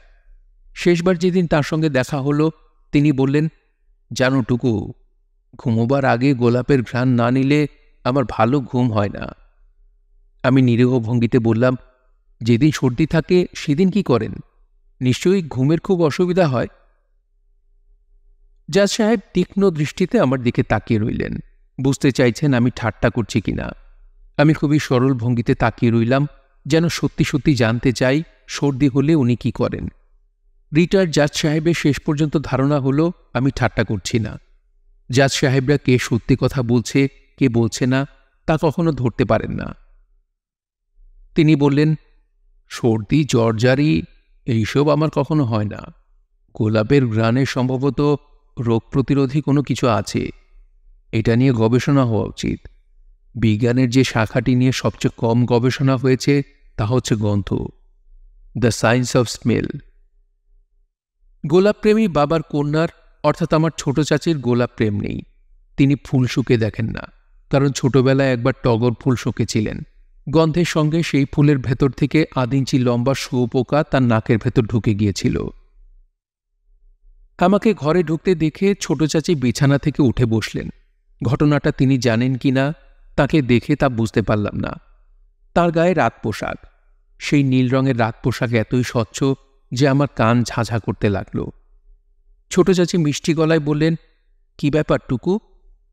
কিছু না, আপনার খবর নিতে এলাম। শরীর কেমন? শরীর ভালোই। আজ বুধবার না, শরীর খারাপ থাকবে কেন? এই আরেকটি মজার ব্যাপার, সপ্তাহে 3 দিন ছোট চাচির শরীর ভালো থাকে, বুধবার, শনিবার এবং সোমবার। বাকি 4 দিন খুবই খারাপ। সপ্তাহের দিনক্ষণ দেখে শরীর খারাপ হয় কি করে, এটা একটা রহস্য। যাই চাচি, তুমি কি শরীরের খোঁজ নিতে এসেছিলে? জি। এর আর খোঁজ নেবার কিছু নেই। শরীর আমার সারবে না। মাই ডেজ আর নাম্বারড। চিকিৎসা তো হচ্ছে। এর কোনো চিকিৎসা নেই। যত দিন যাচ্ছে গায়ের চামড়া ফ্যাকাশে হয়ে যাচ্ছে। মাঝে মাঝে মনে হয় স্কিনে কোনো অনুভূতি নেই। আমার কথা তোমার বিশ্বাস হয় না, তাই না? বিশ্বাস হবে না কেন? হয়। তোমার বিশ্বাস হচ্ছে না। আচ্ছা, একদিন আমার বুকের স্কিন তোমাকে দেখাবো, নাকি এখনই দেখবে? না থাক। এত লজ্জা পাচ্ছ কেন? ডাক্তারকে যদি দেখাতে পারি, তোমাকে দেখাতে অসুবিধা কি? আমার এত লজ্জা টজ্জা নেই। আমি ছোট চাচির ঘর থেকে বের হয়ে এলাম। এই চাচির সঙ্গে বেশি সময় থাকা খুবই বিপজ্জনক। এই ব্যাপারটা আগেও লক্ষ্য করেছি। একবার সন্ধ্যাবেলা কি কারণে যেন তার ঘরে ঢুকেছি। ছোট চাচি ঘরে নেই। লাগোয়া বাথরুমে শাওয়ার ছেড়ে গোসল করছেন। বাথরুমের দরজা হাট করে খোলা। চাচি বললেন, কে, টুকু নাকি? হ্যাঁ। কাইন্ডলি তোয়ালেটা দিয়ে যাবে? চোখ বন্ধ করে এসো, আমার গায়ে কিন্তু কাপড় নেই। ঘর থেকে বেরোতেই ছোট চাচার সঙ্গে দেখা। তিনি সম্ভবত ছোট চাচির ঘরের দিকেই যাচ্ছিলেন। আমাকে দেখে থমকে দাঁড়ালেন। আমি বললাম, ছোট চাচি এখনো কিছু জানেন না। ঠিক বলেছিস তো? হ্যাঁ, ঠিকই বলেছি। গুড, আমি নিজেই তাহলে বলবো। তোর কাছে সিগারেট থাকলে আমাকে দিয়ে যা। যা করবে বুঝে শুনে করবে। তোর উপদেশে যখন প্রয়োজন বোধ করব তখন জানাবো। এই মুহূর্তে আমার প্রয়োজন নেই। আমি পকেট থেকে সিগারেট বের করছি। ছোট চাচা তা না নিয়ে ঘরে ঢুকে গেলেন। প্রায় সঙ্গে সঙ্গেই ভেতর থেকে দরজার ছিটকিনি পড়ার শব্দ হল। ঘুমোতে যেতে অনেক দেরি হল। বড় চাচা আমাদের ডেকে পাঠিয়েছেন। তিনি নাকি অসাধারণ বই পেয়েছেন, আমাদের পড়ে শোনাবেন। তার ভাবভঙ্গি দেখে মনে হল বাড়ির সাম্প্রতিক ঘটনা তিনি কিছুই জানেন না। অবশ্যই না জানার কোনো কারণ নেই। বড় চাচার সেবা যত্নের জন্য কমলা নামের যে মেয়েটি আছে সে দুর্দান্ত স্পাই। কোথায় কি হচ্ছে টুক করে তার কানে তুলে দেয়। মীরা, ইরা এবং আমি 3 জনই এসেছি। মীরা বলল, পরীক্ষার পড়া করতে হবে, আজ থাক। বড় চাচা বললেন, আধ ঘন্টার বেশি লাগবে না, একটা মাত্র চ্যাপ্টার পড়ব। চ্যাপ্টারটার শিরোনাম হল ইনফিনিটি অ্যান্ড মাইন্ড। অসাধারণ জিনিস। ভাবছি অনুবাদ করে ফেলব। 10 জনে পড়বে, এতে সমাজের একটা উপকার হবে। কমলা, আমাদের জন্য কফি বানাও তো। চা এবং কফির সরঞ্জাম বড় চাচার ঘরেই থাকে। কমলা ইলেকট্রিক হিটারে পানি গরম করে ব্লেন্ডারে চমৎকার এক্সপ্রেসো কফি তৈরি করে। বড় চাচার ঘরে মাঝে মাঝে আমি কফির লোভেই আসি। এমনিতে বোকা মানুষের সঙ্গ আমার বিশেষ ভালো লাগে না। বড় চাচা শুধু বোকা তাই না, বেশ বোকা। তিনি ছাড়া এই তথ্যটি সবাই জানে, কমলাও জানে। কি পড়া শুরু করব? ফুল অ্যাটেনশনে শুনবি। পড়ার সময় কাশাকাশি হাসাহাসি যেন না হয়। কারোর বাথরুমে যাবার ব্যাপার থাকলে এখনই সেরে আয়। আমি বাথরুমে ঢুকে গেলাম। ফিরলাম খানিকটা অস্বস্তি নিয়ে। বাথরুমের লাল বালতিতে কমলার শাড়ি। সে কি বড় চাচার বাথরুম ব্যবহার করে? তা তো করার কথা না, তাদের বাথরুম আলাদা। কমলা কফির কাপ এনে হাতে দিল। তার গা থেকে ভুরভুর করে গন্ধ আসছে, গায়ে সেন্ট দিয়েছে বোধহয়। কমলার বয়স কত? 30 নাকি আরো কম? বড় চাচা বললেন, কমলা তুমি খাও, সবাইকে বানিয়ে দেবে, নিজে খাবে না, এটা তো ভালো কথা না। খাও, তুমি খাও, আই ইনসিস্ট। একজন মৃত মানুষকে ভুলে যেতে আমাদের কতদিন লাগে? তীব্র শোক কাটাতে লাগে 2 দিন। তীব্র শোকের পরের অংশ ভোতা শোক কাটাতে 10 দিনের মতো লাগে। কোনো রকমে 15 দিন কাটিয়ে দিতে পারলে পুরোপুরি নিশ্চিন্ত। তখন আর মৃত মানুষদের কথা মনে থাকে না। মানুষ অতি উন্নত প্রাণী বলেই শোক 15 দিনের মতো ধরে রাখে। নিম্ন শ্রেণীর প্রাণীরা 24 ঘন্টার বেশি ধরে রাখতে পারে না। আমাদের কাজের মেয়েটি একবার ঝাড়ু দিয়ে পিটিয়ে বিড়ালের 3টা বাচ্চা মেরে ফেলল। মা বিড়ালটা পাগলের মতো হয়ে গেল। নালিশ জানাবার ভঙ্গিতে এক একজনের পায়ের কাছে গিয়ে পড়ছে, ছটফট করছে। মা বিড়ালের দুঃখ দেখে আমরা সবাই অভিভূত হয়ে গেলাম। কাজের মেয়েটাকে তার নৃশংসতার জন্য মাসের পুরো বেতন দিয়ে বরখাস্ত করা হলো। সে হাসি মুখে তার টিনের সুটকেস নিয়ে মিরপুরে চলে গেল। 24 ঘন্টা পর দেখা গেল মা বিড়াল তার সন্তান শোক ভুলে দিব্যি খাওয়া দাওয়া করছে। বিকেলে রোদে শুয়ে আরামে হাই তুলছে। এদিকে মতির মার অভাবে সংসার হয়েছে অচল। ঢাকা শহরে কাজ করতে পারে এরকম কাজের মেয়ে বাঘের চোখের মতোই দুর্লভ। কাজেই পরদিন সকালে আমি নিজেই মতির মাকে আরও 20 টাকা বেশি বেতন কবুল করে নিয়ে এলাম। 3টি শিশু হত্যার জন্য মতির মার 20 টাকা বেতন বেড়ে গেল। মাস 4 মধ্যে মা বিড়ালটা বাচ্চা দিল। নিজের ক্ষমতা জাহির করবার জন্যেই মতির মা ওই বাচ্চা কটিকেও আগের ভঙ্গিতে ঝাড়ু দিয়ে পিটিয়ে মারল। আমরা এইবার তাকে আর কিছু বললাম না। আর আশ্চর্য, মা বিড়ালটাও আগের মতো হইচই দৌড়ঝাঁপ করল না। সে হয়তো ইতিমধ্যেই কন্ডিশনড হয়ে গেছে, ধরেই নিয়েছে একবার বাচ্চা হবে এবং মতির মা ঝাড়ু দিয়ে সেগুলিকে পিটিয়ে মারবে। পৃথিবীর নিষ্ঠুরতা সে গ্রহণ করেছে শান্ত ভঙ্গিতে। আমরা মানুষরাও কি তাই করি না? মেজখালার উত্তর শাহজাহানপুরের বাসায় পা দিয়ে এই জাতীয় কিছু ফিলোসফির চিন্তা মাথায় এলো। এই বাড়িটির সঙ্গে আমার মেজখালুর অনেক দুঃখ, কষ্ট এবং স্বপ্ন জড়িয়ে আছে। এই বাড়ির প্রতিটি ইটে তার মমতা মাখা। অথচ বেচারা এই বাড়িতে উঠবার 2 দিন আগেই মারা গেলেন। প্রকৃতির কি ভয়াবহ নিষ্ঠুরতা! অথচ ফরিদা খালাকে দেখে মনে হলো প্রকৃতির নিষ্ঠুরতাকে তিনি শান্ত ভঙ্গিতে গ্রহণ করেছেন। হাসি খুশি মুখে বাগানে কি একটা চারা লাগাচ্ছেন। আমি বললাম, আপনাদের নতুন বাড়ি দেখতে এলাম খালা। খালা আনন্দিত স্বরে বললেন, আয় আয়। বাড়ি কোথায় খালা? এ তো বিশাল রাজপ্রাসাদ, হুলুস্থুল কারবার। আনন্দে খালার মুখ আরও উজ্জ্বল হল। তিনি প্রায় কিশোরীদের গলায় বললেন, বাইরে থেকে বড় দেখায়, আসলে অত বড় না, রুমগুলি ছোট ছোট। তাই নাকি? শুধু মাস্টার বেডরুমটা বড়, অন্যগুলি ছোট। রুম সব মিলে কটা? খালা হড়বড় করে রুমের সংখ্যা, বাথরুমের সংখ্যা, স্টোররুমের আয়তনের কথা বলতে লাগলেন। আমি এমন ভঙ্গি করলাম যে গভীর আগ্রহে শুনছি, শুনে খুবই আনন্দ পাচ্ছি। নিজের আগ্রহটা বোঝাবার জন্যে 2-একটা টুকটাক প্রশ্ন করতে হচ্ছে, মাঝে মাঝে মাথা নাড়তে হচ্ছে। বুঝলি টুকু, স্টোররুমটাকে অনায়াসে একটা ঘর করা যায়। বড় জানলা আছে, সিলিং ফ্যান লাগাবার ব্যবস্থা আছে। ভাবছি ওইটাকে একটা ঘর করব। কিন্তু আপনার তো একটা স্টোররুম দরকার।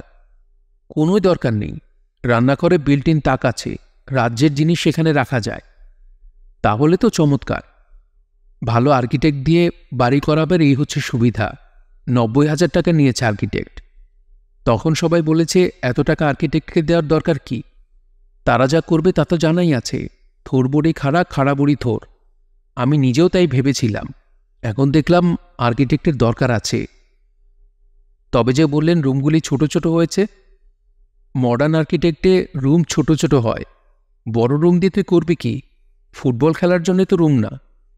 তা তো বটেই, তোর সঙ্গে আমার অনেক কথা আছে। তুই এসেছিস, ভালো হয়েছে। তোদের বাড়ির কিছু বুড়ো খবর পাচ্ছি। সত্য মিথ্যা তাও জানি না। টেলিফোন করে যে খোঁজ নেব সেই উপায়ও নেই। টেলিফোন কানেকশন এখনও দেয়নি। সপ্তাহখানেকের মধ্যে নাকি দেবে। ওদের বিশ্বাস নেই, শেষ পর্যন্ত টাকাই খাওয়াতে হবে। তুই ভেতরে গিয়ে বস, আমি চারা কটা লাগিয়ে আসছি। রিমি আছে? হ্যাঁ আছে, ওর শরীরটা ভালো না। ডাক্তারকে খবর দিয়েছি, ডাক্তার এখনো আসেনি। একা কদিক সামলাবো? রিমি হলুদ রঙের একটা চাদর জড়িয়ে দেয়ালে হেলান দিয়ে খাটের উপর বসেছিল। তার কোলের উপর একটা বই। গায়ে চাদর থাকা সত্ত্বেও তার মাথার উপর ফুল স্পিডে ফ্যান ঘুরছে। রিমিকে দেখে একটু মন খারাপ হলো। যে কোনো সুন্দর জিনিসের মধ্যে মন খারাপের একটা উপাদান থাকে। রিমিকে যখনই দেখি তখনই মনে হয় আগেরবার যেরকম দেখেছিলাম তার চেয়ে সে আরও সুন্দর হয়েছে। আজ তার শরীর ভালো না, চোখের নিচে কালি পড়েছে। অথচ কি আশ্চর্য, চোখের এই কালিও মানিয়ে গেছে। রিমি বয়সে আমার মাস তিনেকের বড়। তার সঙ্গে আমার সম্পর্কের মধ্যে খানিক জটিলতা আছে। অনেকদিন তার সঙ্গে দেখা না হলে সে আমাকে চিঠি লিখবে।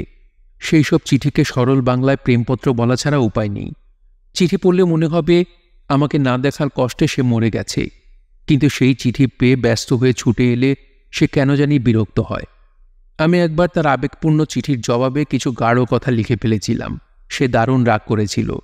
টেলিফোন করে বলল, তোর কি মাথা খারাপ হয়ে গেছে? এসব তুই কি লিখেছিস? ছি, তুই ছোট ভাইয়ের মতো থাকবি। এসব কি? তুই কি আমার সঙ্গে প্রেম প্রেম খেলা খেলতে চাস? রাগে আমার গাটা জ্বলে যাচ্ছে। বলেই সে টেলিফোন খট করে রেখে দিল। কিছুক্ষণ পর আবার টেলিফোন, এবার গলা আগের চেয়েও চড়া। টুকু শোন, আমাদের বাড়িতে আর আসবি না। তোর মনের মধ্যে পাপ আছে, খবরদার, তুই কিন্তু আসবি না। আমি ওই বাড়িতে যাওয়া ছেড়ে দিলাম। 1 মাসের মাথায় রিমির চিঠি এসে উপস্থিত। আবেগে টুইটুম্বুর চিঠি। তাও এমন চিঠি যেই পড়বে মাথায় হাত দিয়ে বসবে। রিমি আমাকে দেখে কোল থেকে বই নামিয়ে বলল, তুই দেখি বাগানে মার সঙ্গে অনেকক্ষণ কথা বললি। হ্যাঁ বললাম। কি কি কথা হলো শুনি? তেমন কিছু না, যেমনই হোক কথাগুলি আমি শুনতে চাই। বললাম তো, ইম্পর্টেন্ট কোনো কথা হয়নি। বাড়ি নিয়ে কথা হলো, রুমগুলি ছোট ছোট, এইসব। রিমি এক দৃষ্টিতে কিছুক্ষণ আমার দিকে তাকিয়ে থেকে বলল, বাবা সম্পর্কে মা কি তোর সঙ্গে কোনো কথা বলেছে? হ্যাঁ কিংবা না বলবি। হয়েছে কোনো কথা? না। বাবা মারা গেলেন 15 দিনও হয়নি। আজ হচ্ছে 14th ডে। অথচ মা বাবার স্মৃতি মুছে ফেলেছে। সারাক্ষণ বাড়ি বাড়ি করছে, ঘর সাজাচ্ছে, বাগান করছে। আমি অবাক হয়ে লক্ষ্য করছি। তাকে দেখে যে কেউ বলবে একজন সুখী মহিলা। ওজন পর্যন্ত বেড়েছে। পশু রাত্রে বাথরুমে গুনগুন করে গান গাইছিল। কষ্টের একটা ব্যাপার সারাক্ষণ মনে রেখে লাভ নেই। কেউ রাখেও না, তুইও রাখবি না। কিছুদিন পর দেখা যাবে তুইও দুপুরবেলা শিবরামের বই পড়ে খিলখিল করে হাসছিস। টুকু, আমাকে তুই তুই করে বলবি না। তোর মুখে তুই শুনতে খুব খারাপ লাগে। আচ্ছা বলবো না। বস, দাঁড়িয়ে আছিস কেন? আমি বসলাম। রিমি তার গায়ের চাদর ফেলে দিয়ে কাছে এগিয়ে এলো। গলার স্বর নিচু করে বলল, আনন্দে মার মাথা এলোমেলো হয়ে গেছে। আমার তো মনে হয় তোর নিজের মাথায় এলোমেলো। আমার মাথা আগে যা ছিল এখনও তাই আছে, মার তা নেই। বাবার টাকা নিয়ে ছিনিমিনি খেলছে। ছিনিমিনি খেলছে মানে? রকিব সাহেব বলে এক ভদ্রলোককে 2 লাখ টাকা দেওয়া হয়েছে। উনি ওই টাকা দিয়ে ব্যবসা করবেন এবং তার আয় থেকে মাকে মাসে মাসে 7,000 টাকা দেবেন। ওই টাকায় আমাদের সংসার চলবে। ব্যবস্থা তো ভালোই মনে হচ্ছে। তোর মাথা মোটা, এই জন্যে তোর কাছে ব্যবসা ভালো বলে মনে হচ্ছে। ওই লোক ধুরন্ধর প্রকৃতির। বুঝলি কি করে? আমি বুঝতে পারি। মানুষের চোখের দিকে তাকালেই সেই মানুষটা কেমন আমি বুঝতে পারি। যেমন ধর তুই হচ্ছিস বোকা। শুনে ভালো লাগলো। শুনে তোর ভালো লাগছে কারণ তুই বোকাই থাকতে চাস। বোকা থাকার মজা আছে, এইটা তুই টের পেয়ে গেছিস। রকিব সাহেব লোকটা কি? বাবার বন্ধু। আগেও আসতো, তখন ড্রয়িং রুমে বসে ভিসিআর দেখত। এখন সরাসরি মা শোবার ঘরে উকি দেয়। উকি দেয়া বা ঢুকে যাওয়া তো এক না। এখন উকি দিচ্ছে, 2 দিন পরে ঢুকবে। রিমি আবার চাদর দিয়ে শরীর ঢেকে ফেলল। ছোট্ট একটা নিঃশ্বাস ফেলে বলল, তুই তো জানিস না, আমরা এখন সমস্ত আত্মীয় স্বজন থেকে আলাদা। মা আমার সব চাচাদের সঙ্গে ঝগড়া করছেন। কারণ কি? মার ধারণা সব চাচাদের উদ্দেশ্য হচ্ছে আমাদের টাকা পয়সা হাতানো। মা তা হতে দিতে চান না। তোদের কি অনেক টাকা নাকি? মনে হচ্ছে তাই। অবশ্য আমি ঠিক জানি না। বাবার 3টা ইন্স্যুরেন্স ছিল, সেখান থেকে টাকা এসেছে। ফিক্সড ডিপোজিট ছিল, ডিফেন্স বন্ড ছিল, সাফারি জমি আছে 2 বিঘা, নিউ এয়ারপোর্টের কাছে 10 কাঠা জমি কেনা হয়েছে, মগবাজারে একটা ফ্ল্যাট কেনা আছে, 4 তলায় ফ্ল্যাট। বলিস কি? বাবা অসৎ লোক ছিলেন তা জানতাম, কিন্তু এতটা অসৎ ছিলেন তা জানতাম না।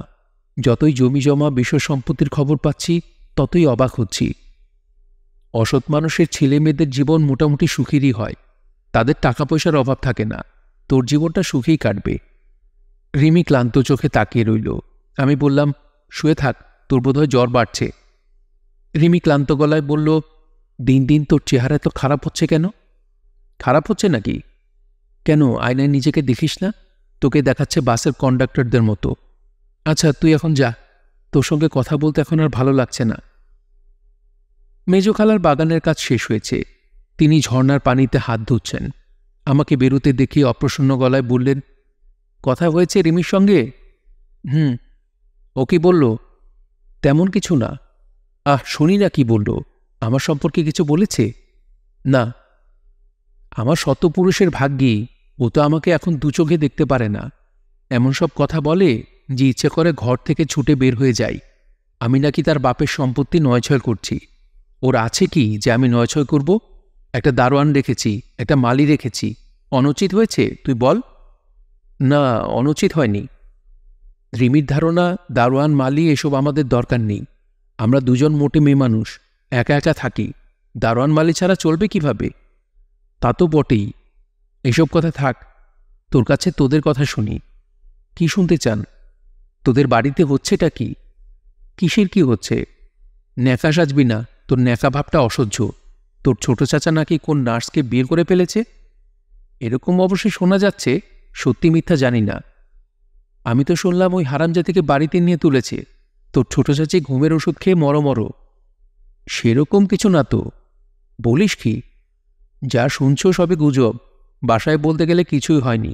খুবই শান্ত পরিস্থিতি।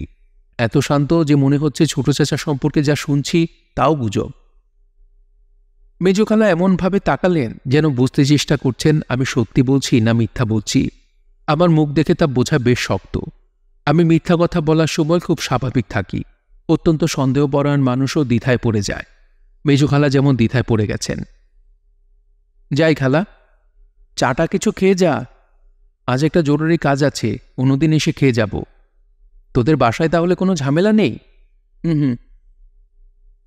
বাসায় ঝামেলা নেই কথাটা 100 ভাগ মিথ্যা। অসম্ভব ঝামেলা চলছে। ছোট চাচি সত্যি সত্যি ঘুমের ওষুধ খেয়ে কেলেঙ্কারি কাণ্ড করেছে। ছোট চাচির বাবা রিটায়ার্ড জাজ সাহেব বলেছেন তিনি দেখে নেবেন। আমার বড় চাচা ঘন ঘন মিটিং করছেন। ছোট চাচাকে আলটিমেটাম দেয়া হয়েছে। বড় চাচিকে আমেরিকায় টেলিফোন করা হয়েছে। শুক্রবারে তার আসার কথা। ছোট চাচা কদিন ধরেই চেম্বারে যাচ্ছেন না। বেশিরভাগ সময় দরজা বন্ধ করে নিজের ঘরে বসে থাকেন। এই কদিন দাড়ি গোপ না কামানোয় সমস্ত মুখে খোঁচা খোঁচা দাড়ি, কুৎসিত একটা অবস্থা। এদিকে বাবা আবার বিছানায় পড়ে গেছেন। দিনে 20 বার করে তাকে বাথরুমে যেতে হচ্ছে। কয়েক গ্যালন স্যালাইন ওয়াটার খেয়ে তার কিছু হচ্ছে না। এত সব ঝামেলার মধ্যে কমলা আবার ছাদে ভূত দেখে দাঁত কপাটি লেগে পড়ে গেল। ভূতটা নাকি শূন্যে হাঁটছিল। কমলাকে দেখেই লম্বা কালো হাত বাড়িয়ে বলল, এই কমলা, তোকে ছুঁয়ে দিলাম। কমলার এই ভূতের কথা কেউ বিশ্বাস করছে না, তবে সবাই ভয়ে আদমরা। মীরাইরা সামান্য শব্দেই চেঁচিয়ে উঠছে। মাকে ঘুমোতে হচ্ছে মীরাইরার সঙ্গে, অথচ তার খুব ইচ্ছা তিনি অসুস্থ বাবার সঙ্গে থাকেন। তা সম্ভব হচ্ছে না। গতরাতে এসে আমাকে বললেন, ওটুকু, তুই তোর বাবার সঙ্গে ঘুমোবি? আমি হেসে ফেললাম। মা দুঃখিত গলায় বললেন, হাসছিস কেন? হাসির কথা বলেছি। বলেছ। বাবার সাথে ছেলেরা ঘুমায় না? 10 বছরের নিচে ছেলেরা হয়তো ঘুমায়, 24-25 বছরের জোয়ান ছেলেরা ঘুমায় না। ঘুমুলে অসুবিধা কি? ঘুমুলে দুজনেরই ক্ষতি হয়, দুজনেরই অহংবোধে আঘাত লাগে, ব্যক্তিত্বের সংঘাত শুরু হয়। শুরুটা চেইন রিয়েকশনের মতো। একবার শুরু হলে অতি দ্রুত এক্সপ্লোসিভ লিমিটে পৌঁছে যায়। তুমি বুঝবে না। মা চুপ করে গেলেন। কিছু কঠিন কঠিন শব্দ এদিক ওদিক করে বললেই মা চুপ করে যান। ক্ষীণ স্বরে মাঝে মাঝে বলেন, কথা বলার সময় তো বড় বড় কথা, এদিকে পরীক্ষায় তো গোল্লা খাস। আজ সেরকম কিছু বললেন না, ছোট নিঃশ্বাস ফেলে চলে গেলেন। ঘটনা শেষ পর্যন্ত ঘটেই গেল। ছোট চাচা এক দুপুরে বাসায় এসে মীরাকে বললেন, মীরা, আমি সমিতাকে আজ বিয়ে করেছি, তুই খবরটা তোর চাচিকে দিয়ে আয়, সমিতা 3টার দিকে আসবে। মীরা পানির গ্লাস নিয়ে যাচ্ছিল। অবিকল সিনেমার দৃশ্যের মতো এই কথা শুনে তার হাত থেকে পানির গ্লাস পড়ে গেল। ছোট চাচা ইংরেজিতে বললেন, আমাদের একটাই মাত্র জীবন, এই এক জীবনে আমাদের অধিকাংশ সাধী অপূর্ণ থাকে। আমি তা হতে দিতে চাই না, যা পাই তা হাত পেতে নেব। তুই তোর চাচিকে এই খবরটা দিয়ে আয়, যাবার আগে ভাঙা গ্লাসের টুকরোগুলি ফেলে দিয়ে যা, পা কাটবে। মীরা তার কিছুই করল না, দৌড়ে দোতলায় উঠে গেল। তার কিছুক্ষণ পরই কমলা ভাঙা গ্লাসের টুকরায় পা কেটে রক্তারক্তি করল।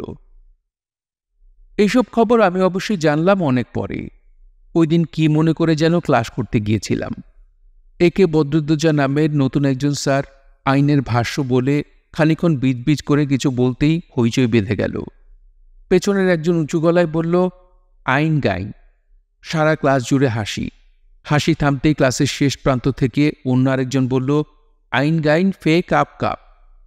নতুন স্যার পুরোপুরি হতভম্ব। এই অবস্থা তিনি কল্পনা করেননি। স্যার আমার দিকে তাকিয়ে আঙুল বাড়িয়ে বললেন, ইউ উঠে দাঁড়াও, কি শুরু করেছ? আমি উঠে দাঁড়ালাম, কিন্তু কিছুই বললাম না। ভদ্রলোক যে পরিমাণ রেগে আছেন তাকে কিছু বলতে যাওয়া অর্থহীন। কেন তুমি আইন গাইন করছো, কেন? আমার পেছন থেকে একজন বলল, স্যার ও মাদ্রাসা থেকে পাশ করেছে। আবার চারদিকে হাসাহাসি শুরু হয়ে গেল। গম্ভীর স্বরে অন্য একজন খুব দরদ দিয়ে শুরু করল, আইন গাইন ফে কাপ কাপ। আলিফ জবর আ, বে জবর বা। ক্লাস ডিসমিস হয়ে গেল। নতুন স্যার আমাকে বললেন, তুমি আসো আমার সঙ্গে। আমি তার সঙ্গে বের হয়ে এলাম। ক্লাস থেকে বের হওয়া মাত্র তিনি বললেন, তোমাকে 25 টাকা ফাইন করা হলো। আমি বললাম, জি আচ্ছা স্যার। চলো আমার সঙ্গে প্রিন্সিপালের ঘরে, ইউ রাস্কেল, কত ধানে কত চাল তোমাকে বুঝিয়ে দিচ্ছি। আমি আবারও বললাম, জি আচ্ছা স্যার। প্রিন্সিপাল স্যারের ঘরে আমাকে ঘণ্টাখানিক দাঁড়িয়ে থাকতে হলো। তিনি বুঝতে চেষ্টা করলেন আমি নিরীহ টাইপ কেউ নাকি কোনো ছাত্র রাজনীতির সঙ্গে যুক্ত। যখন নিঃসন্দেহ হলেন আমি নিরীহ ধরনের একজন, তখন বললেন, তোমাকে আমি এক্সপেল করছি, ক্যান্সার সেল আমি রাখব না। আমি আবারও বিনীত গলায় বললাম, জি আচ্ছা স্যার। স্যারের কাছে আমার নাম রোল নাম্বার লিখে দিয়ে বাসায় এসে দেখি বিরাট নাটক। ছোট চাচা কাণ্ড ঘটিয়ে ফেলেছেন, বিয়ে হয়ে গেছে। একটা সুটকেস হাতে সমিতা উঠে এসেছে বাড়িতে, তার সঙ্গে ছোট্ট একটা মেয়ে। এই মেয়েটি তার আগের পক্ষের স্বামী, সে স্বামী 8 বছর আগে মারা গেছেন। নাটকের মূল অংশটি হচ্ছে ভেতরের বাড়িতে। বসার ঘরে 2টি সুটকেসের পাশে ছোট মেয়েটি বসে আছে। আমি খানিক্ষণ ঘোরাঘুরি করে পরিস্থিতি বুঝতে চেষ্টা করলাম, কিছুই বোঝা গেল না। ছোট চাচি ভেতর থেকে দরজা বন্ধ করে বসে আছেন, দরজা খুলছেন না।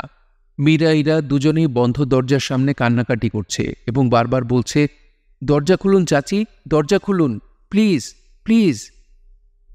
দ্বিতীয় মিটিং চলছে ছোট চাচা এবং বড় চাচার মধ্যে। সেখানেও ভেতর থেকে দরজা বন্ধ। তাদের মধ্যে কথাবার্তা হচ্ছে ইংরেজিতে। সমিতা বসে আছে খাবার ঘরের টেবিলে, মা ঠিক তার মুখোমুখি। এই দুজন কোনো কথা বলছেন না। মা এক দৃষ্টিতে তাকিয়ে আছেন। সেই দৃষ্টিতে রাগ বা ঘৃণা খুব নেই, আছে বিস্ময়। আমি বসার ঘরে বাচ্চা মেয়েটির কাছে চলে গেলাম। নরম গলায় বললাম, কেমন আছো কুকি? সে ঠিক বড়দের মতো আবেগহীন গলায় বলল, ভালো। নাম কি তোমার? Miss লরেটা Gomez. মিস? হ্যাঁ, বিয়ে হয়নি তো, তাই মিস। বাচ্চা মেয়েটির কথায় চমৎকৃত হলাম। বাচ্চারা বড়দের সহজেই চমকে দিতে পারে, বড়রা তা পারে না। বড়দের কাণ্ড কারখানায় শিশুরা চমকায় না। আমার মনে হলো এই মেয়ে তার মায়ের দ্বিতীয় বিবাহ এবং এই বাড়িতে উঠে আসার পুরো ব্যাপারটা বেশ সহজে মেনে নিয়েছে। কুকি, তুমি কি এই বাড়িতেই থাকবে? তাছাড়া কোথায় থাকব? কোন ক্লাসে পড়ো তুমি? ক্লাস 3। বাহ, তোমাকে দেখে কিন্তু মনে হয় না তুমি 3তে পড়ো, মনে হয় 1 কিংবা 2। মিস লরেটা গোমেজ গম্ভীর গলায় বলল, জানেন, আমি কিন্তু সব ক্লাসে ফার্স্ট হই। চমৎকার। বিড়ালের বাচ্চার ইংরেজি কি আপনি বলতে পারেন? মানুষের বাচ্চার ইংরেজি জানি না, আবার বিড়ালের বাচ্চা। তুমি জানো নাকি? জানি, কিটেন। হাতির বাচ্চার ইংরেজি কি তুমি কি জানো? মেয়েটা অনেকক্ষণ চিন্তিত মুখে বসে থেকে বলল, হাতির বাচ্চার কোনো ইংরেজি হয় না। গভীর মমতায় আমার চোখ ছলছল করতে লাগলো। এই বাড়িতে কত না দুঃসময় অপেক্ষা করছে তার জন্য। বড়দের তৈরি করা নাটকে তার অভিনয় করতে হবে, ইচ্ছা না থাকলেও করতে হবে। মিস লরেটা গোমেজ, আমি তোমার সঙ্গে বসে খানিক্ষণ গল্প করি? আপনার ইচ্ছা করলে করতে পারেন। আমি তার মুখোমুখি বসলাম। এই প্রথম কালো রোগা বড় বড় চোখের মেয়েটি হাসল। তার হাসির একটাই মানে, আমি তোমাকে বন্ধু হিসেবে গ্রহণ করলাম। সে পা নাচাতে নাচাতে বলল, আচ্ছা বলুন তো, দুটো সুটকেসের মধ্যে কোনটা আমার? সবচেয়ে বড়টা। সে চমকে উঠে বলল, ঠিক বলেছেন, কি করে বললেন? আমি সেই প্রশ্নের জবাব না দিয়ে বললাম, এক কাজ করলে কেমন হয় লরেটা? বাসায় এখন ঝগড়া চলতে থাকবে। বড়দের ঝগড়া করার সুযোগ দিয়ে আমরা দুজন চলে আইসক্রিম খেয়ে আসি। চলুন। তুমি কি তোমার মাকে বলে যাবে? না। সে এগিয়ে এসে আমার হাত ধরল। বাড়িতে হইচই চলতেই থাকল। ছোট চাচির বাবা গোলাপ প্রেমিক জাত সাহেব রাত 9টার দিকে চলে এলেন। জীবন্ত আগ্নেয়গিরি। তিনি বসার ঘরে বসে ঘন ঘন অগ্নুৎপাত ঘটাতে লাগলেন।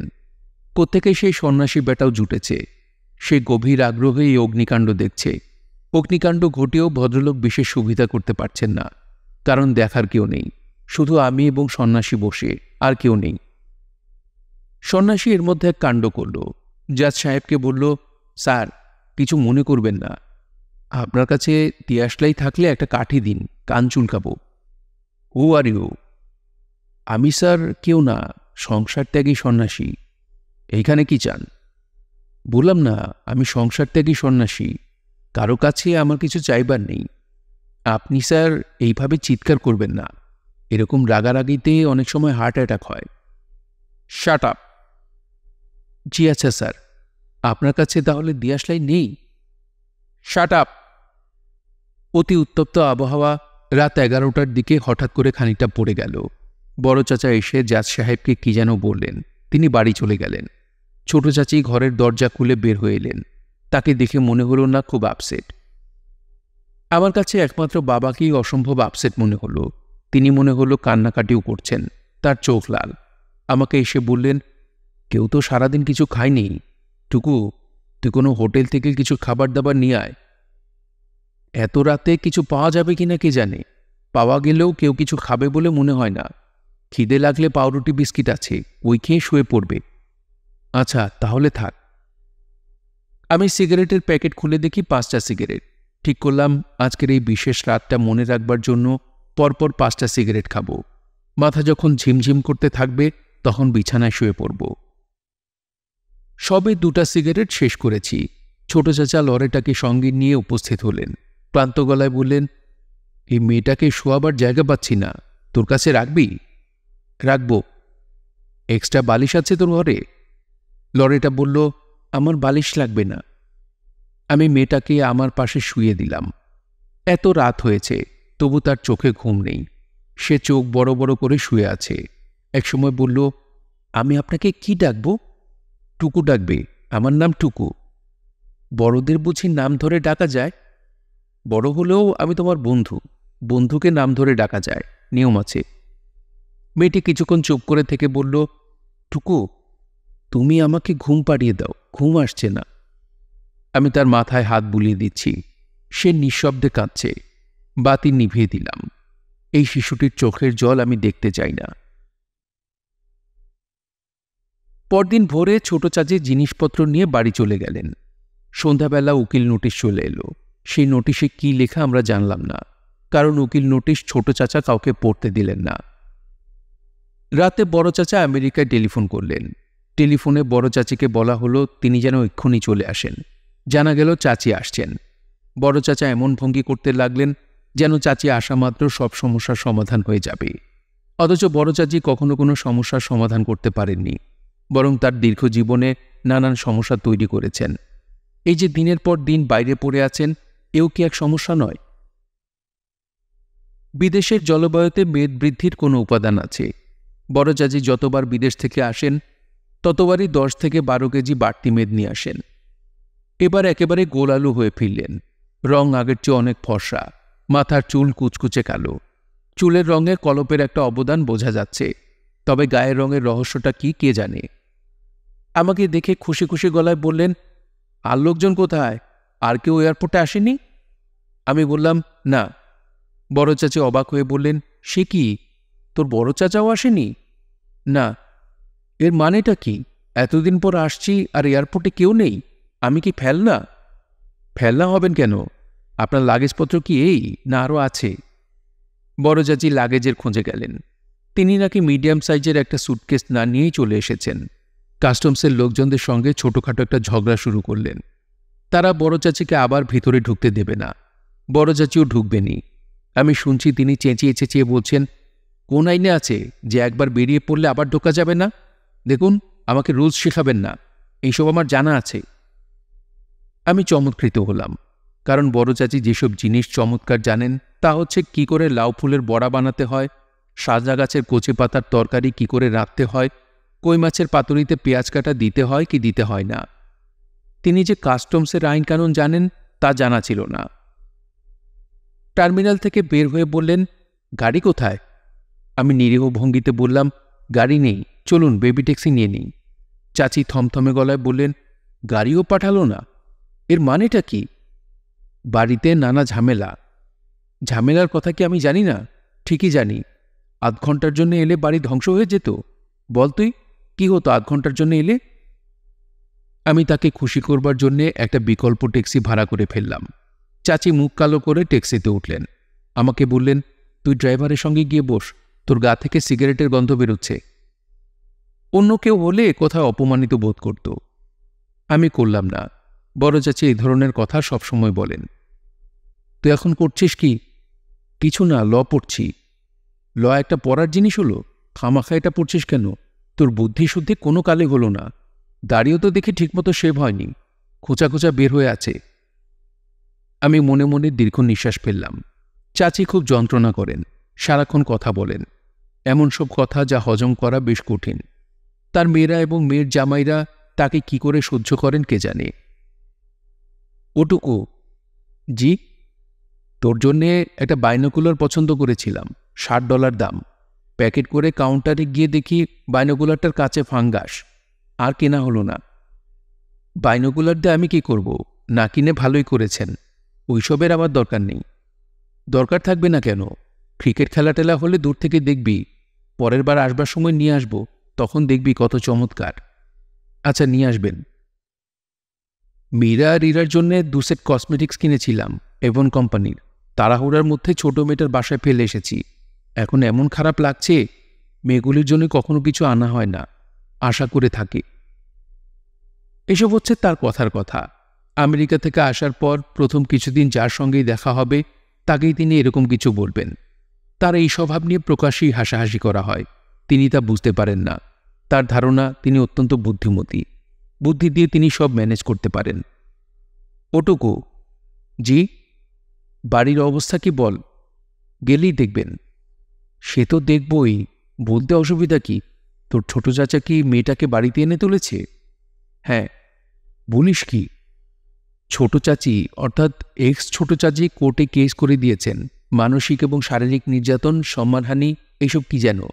ভালো ভালো উকিলও দেখা হয়েছে। আমাদের অবস্থা কেরোসিন বলতে পারেন। ক্রমাগত কোর্টে ছোটাছুটি করতে হচ্ছে। চাচি এত বড় খবর শোনার পরও কোনো শব্দ করলেন না। পেছন ফিরে দেখি তিনি সিটে হেলান দিয়ে ঘুমোচ্ছেন। আমি নিশ্চিন্ত মনে একটা সিগারেট ধরালাম। গাড়ি বড় বড় কয়েকটা ঝাঁকুনি খেল। চাচির ঘুমের তাতে 19-20 হলো না।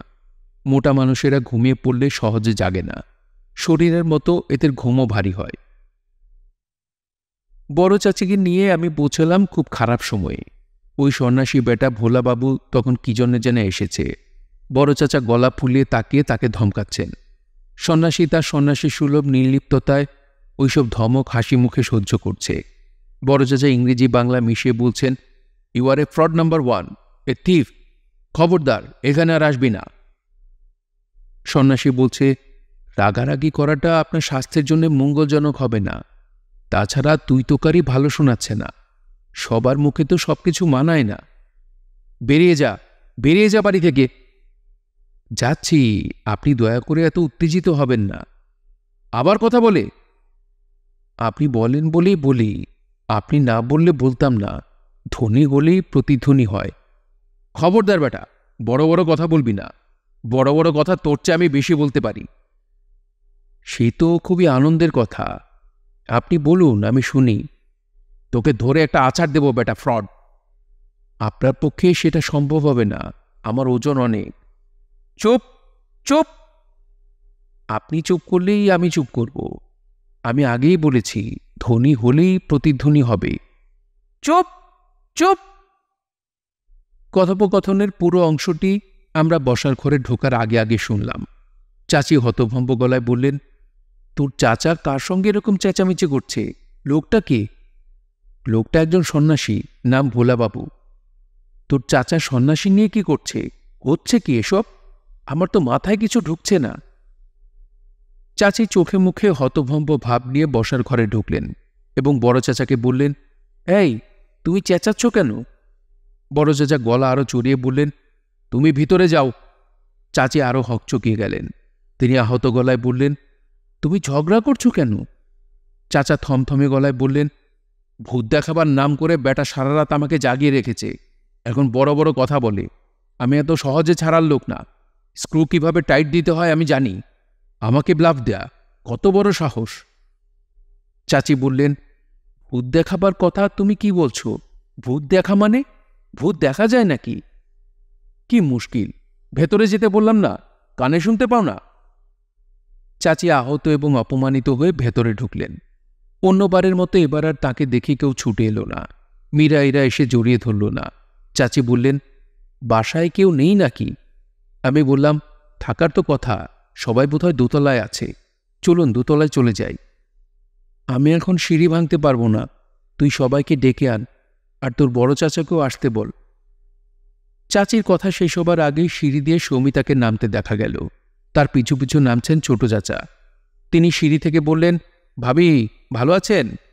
খুব একটা জরুরি কাজে যাচ্ছি, পরে আপনার সাথে কথা বলবো। চাচি অবাক হয়ে সৌমিতার দিকে তাকিয়ে আছেন।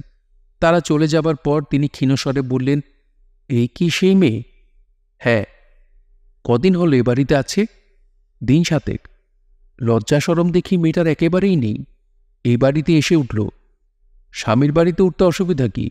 স্বামীর বাড়িতে উঠতে লজ্জা নেই। স্বামীর বাড়ি? স্বামীর বাড়ি মানে? বিয়ে হয়েছে নাকি? বিয়ের কথা তো কেউ কিছু লেখেনি।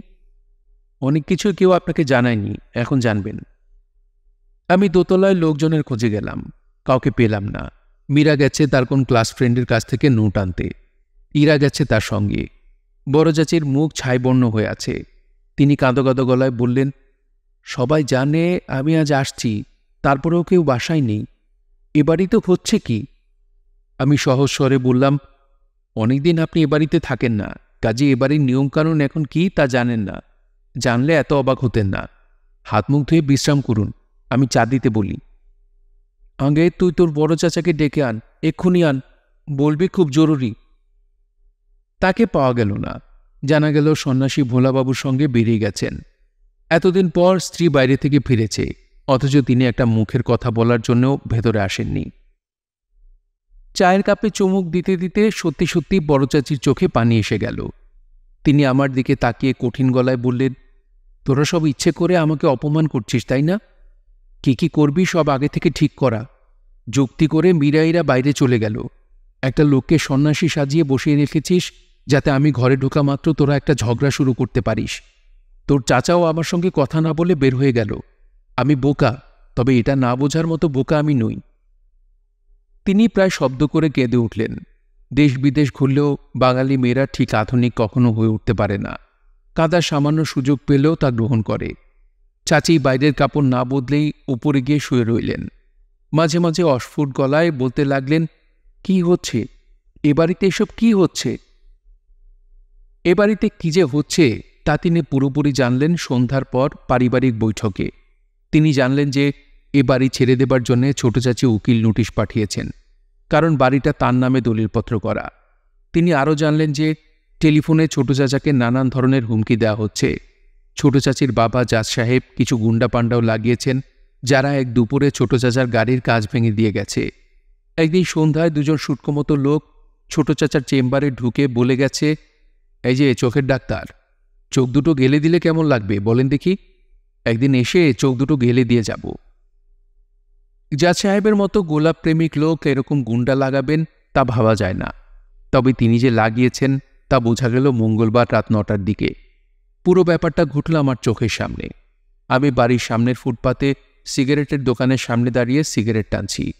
হঠাৎ দেখি রোগা একটা ছেলে মোটর বাইক নিয়ে গেটের কাছে এলো। এক পলকের জন্য থেমে ঝড়ের বেগে বাইক নিয়ে চলে গেল। পর মুহূর্তে বিকট আওয়াজ। তখনও বুঝতে পারিনি যে এই মোটর বাইকওয়ালা ছেলেটা একটা বোমা ফাটিয়ে গেছে। এই বোমায় আমাদের কারোর কিছু হলো না। ছোট চাচার গাড়ির ড্রাইভার কুদ্দুসের বাঁ পা উড়ে গেল। কুদ্দুস এমন অবস্থায়ও জ্ঞান হারালো না। শীতল গলায় বলল, ভাইজান, আমারে হাসপাতালে নেন। হাসপাতালেও কুদ্দুসের জ্ঞান বজায় রইল, অথচ বড় চাচি সেই বোমার শব্দে জ্ঞান হারালেন। তা ফিরে পেলেন পরদিন ভোর 6টায়। জ্ঞান পাবার পর জানতে পারলেন কুদ্দুস মারা গেছে। আমরা বড় সমস্যায় পড়ে গেলাম। কুদ্দুসের আত্মীয় স্বজন কারোর কোনো ঠিকানা আমরা জানি না। কুদ্দুস একবার বলেছিল তার দেশ চাঁদপুর। সে প্রতি 2 মাস পর 3 দিনের ছুটিতে চাঁদপুরে যায়। সঙ্গে ছোট ছোট শার্ট প্যান্ট থাকে। এই শার্ট প্যান্ট কি তার ছেলেদের জন্যে? কত বড় তারা? আমরা তার কিছুই জানি না। কুদ্দুস যে ঘরে থাকত সেখানে তন্ন তন্ন করে খুঁজেও কিছু পাওয়া গেল না। একজন মানুষ কোনো রকম ঠিকানা না রেখে ঠিকানাবিহীন এক দেশের দিকে রওনা হলো। কুদ্দুসের ডেড বডি নিয়ে আমরা মহা যন্ত্রণায় পড়লাম। সাধারণ মৃত্যুতেই অনেক সমস্যা, অপঘাতে মৃত্যু মানে অতলান্তিক সমুদ্র। পোস্টমর্টেম হবে, পুলিশি তদন্ত হবে, কেস ফাইল হবে, পত্রিকার লোকজনও নিশ্চয়ই আসবে। এই জাতীয় মৃত্যুগুলি সম্পর্কে পত্রিকাওয়ালাদের আগ্রহ সীমাহীন। হত্যা, পৈশাচিক হত্যাকাণ্ডের ভেতরকার কথা। ঘাতক বোমা, পুলিশ নীরব। এরকম কোনো মৃত্যু ঘটা মানে জলের মতো টাকা যাওয়া। সবাইকে টাকা খাওয়াতে হয়। পান খাবার জন্য সবাই কিছু না কিছু পাবে। এখন কথা হচ্ছে, কুদ্দুসের জন্য এত ঝামেলা আমরা করব কি করব না। তবে টাকাওয়ালা মানুষদের জন্য কোনো ঝামেলাই ঝামেলা না। আমরা নাসিমউদ্দিন নামে আমাদের দূর সম্পর্কের এক আত্মীয়কে খবর দিলাম। তিনি অফিস ফেলে তৎক্ষণাৎ উপস্থিত হলেন। মুখ ভর্তি পান, হাসি হাসি ভাব, যেন এই ঝামেলায় খুব আনন্দ পাচ্ছেন। এই জাতীয় চরিত্রের সংখ্যা আমাদের সমাজে প্রচুর। এরা হচ্ছেন সমস্যা বিশারদ। বিস্তর লোকজনকে তারা চেনেন। কার কাছে গেলে কোন কাজটা হয় তা এদের নখদর্পণে। পুলিশের লোক, মন্ত্রীর পেয়েদের সঙ্গেও তাদের মাখামাখি থাকে। 24 ঘন্টার নোটিশে এরা পাসপোর্ট বের করতে পারেন। কেউ হয়তো বিদেশ থেকে প্রচুর মালামাল নিয়ে আসছে, তাকে খবর দিলে তিনি এমন ব্যবস্থা করবেন যে কাস্টমসের লোকজন ব্যাগ না খুলেই চক দিয়ে ক্রস চিহ্ন দিয়ে দেবে। হাউস বিল্ডিংয়ের লোন কি করে পেতে হয় তাও তারা খুব ভালো করে জানেন। নাসিমউদ্দিন মামা ঘরে পা দিয়ে বললেন, চিন্তার কিছু দেখছি না, আগে চা নিয়ে আসো, চা খেয়ে মাথা ঠান্ডা করি। টেলিফোন ঠিক আছে? গোটা 10 টেলিফোন করতে হবে। আমরা সবাই স্বস্তির নিঃশ্বাস ফেললাম। আর ভয় নেই, এবার ব্যবস্থা হবেই। নাসিমউদ্দিন মামা চায়ে চুমুক দিয়ে বললেন, 1003 টাকার ব্যবস্থা করেন, ছোট নোট। এর আত্মীয় স্বজনের কোনো খোঁজ পাওয়া গেছে? বাবা বললেন, না। চায়ের দোকানের এক ছেলে বলল কুমিল্লা নবীনগরে বাড়ি, আগে শুনেছিলাম চাঁদপুর।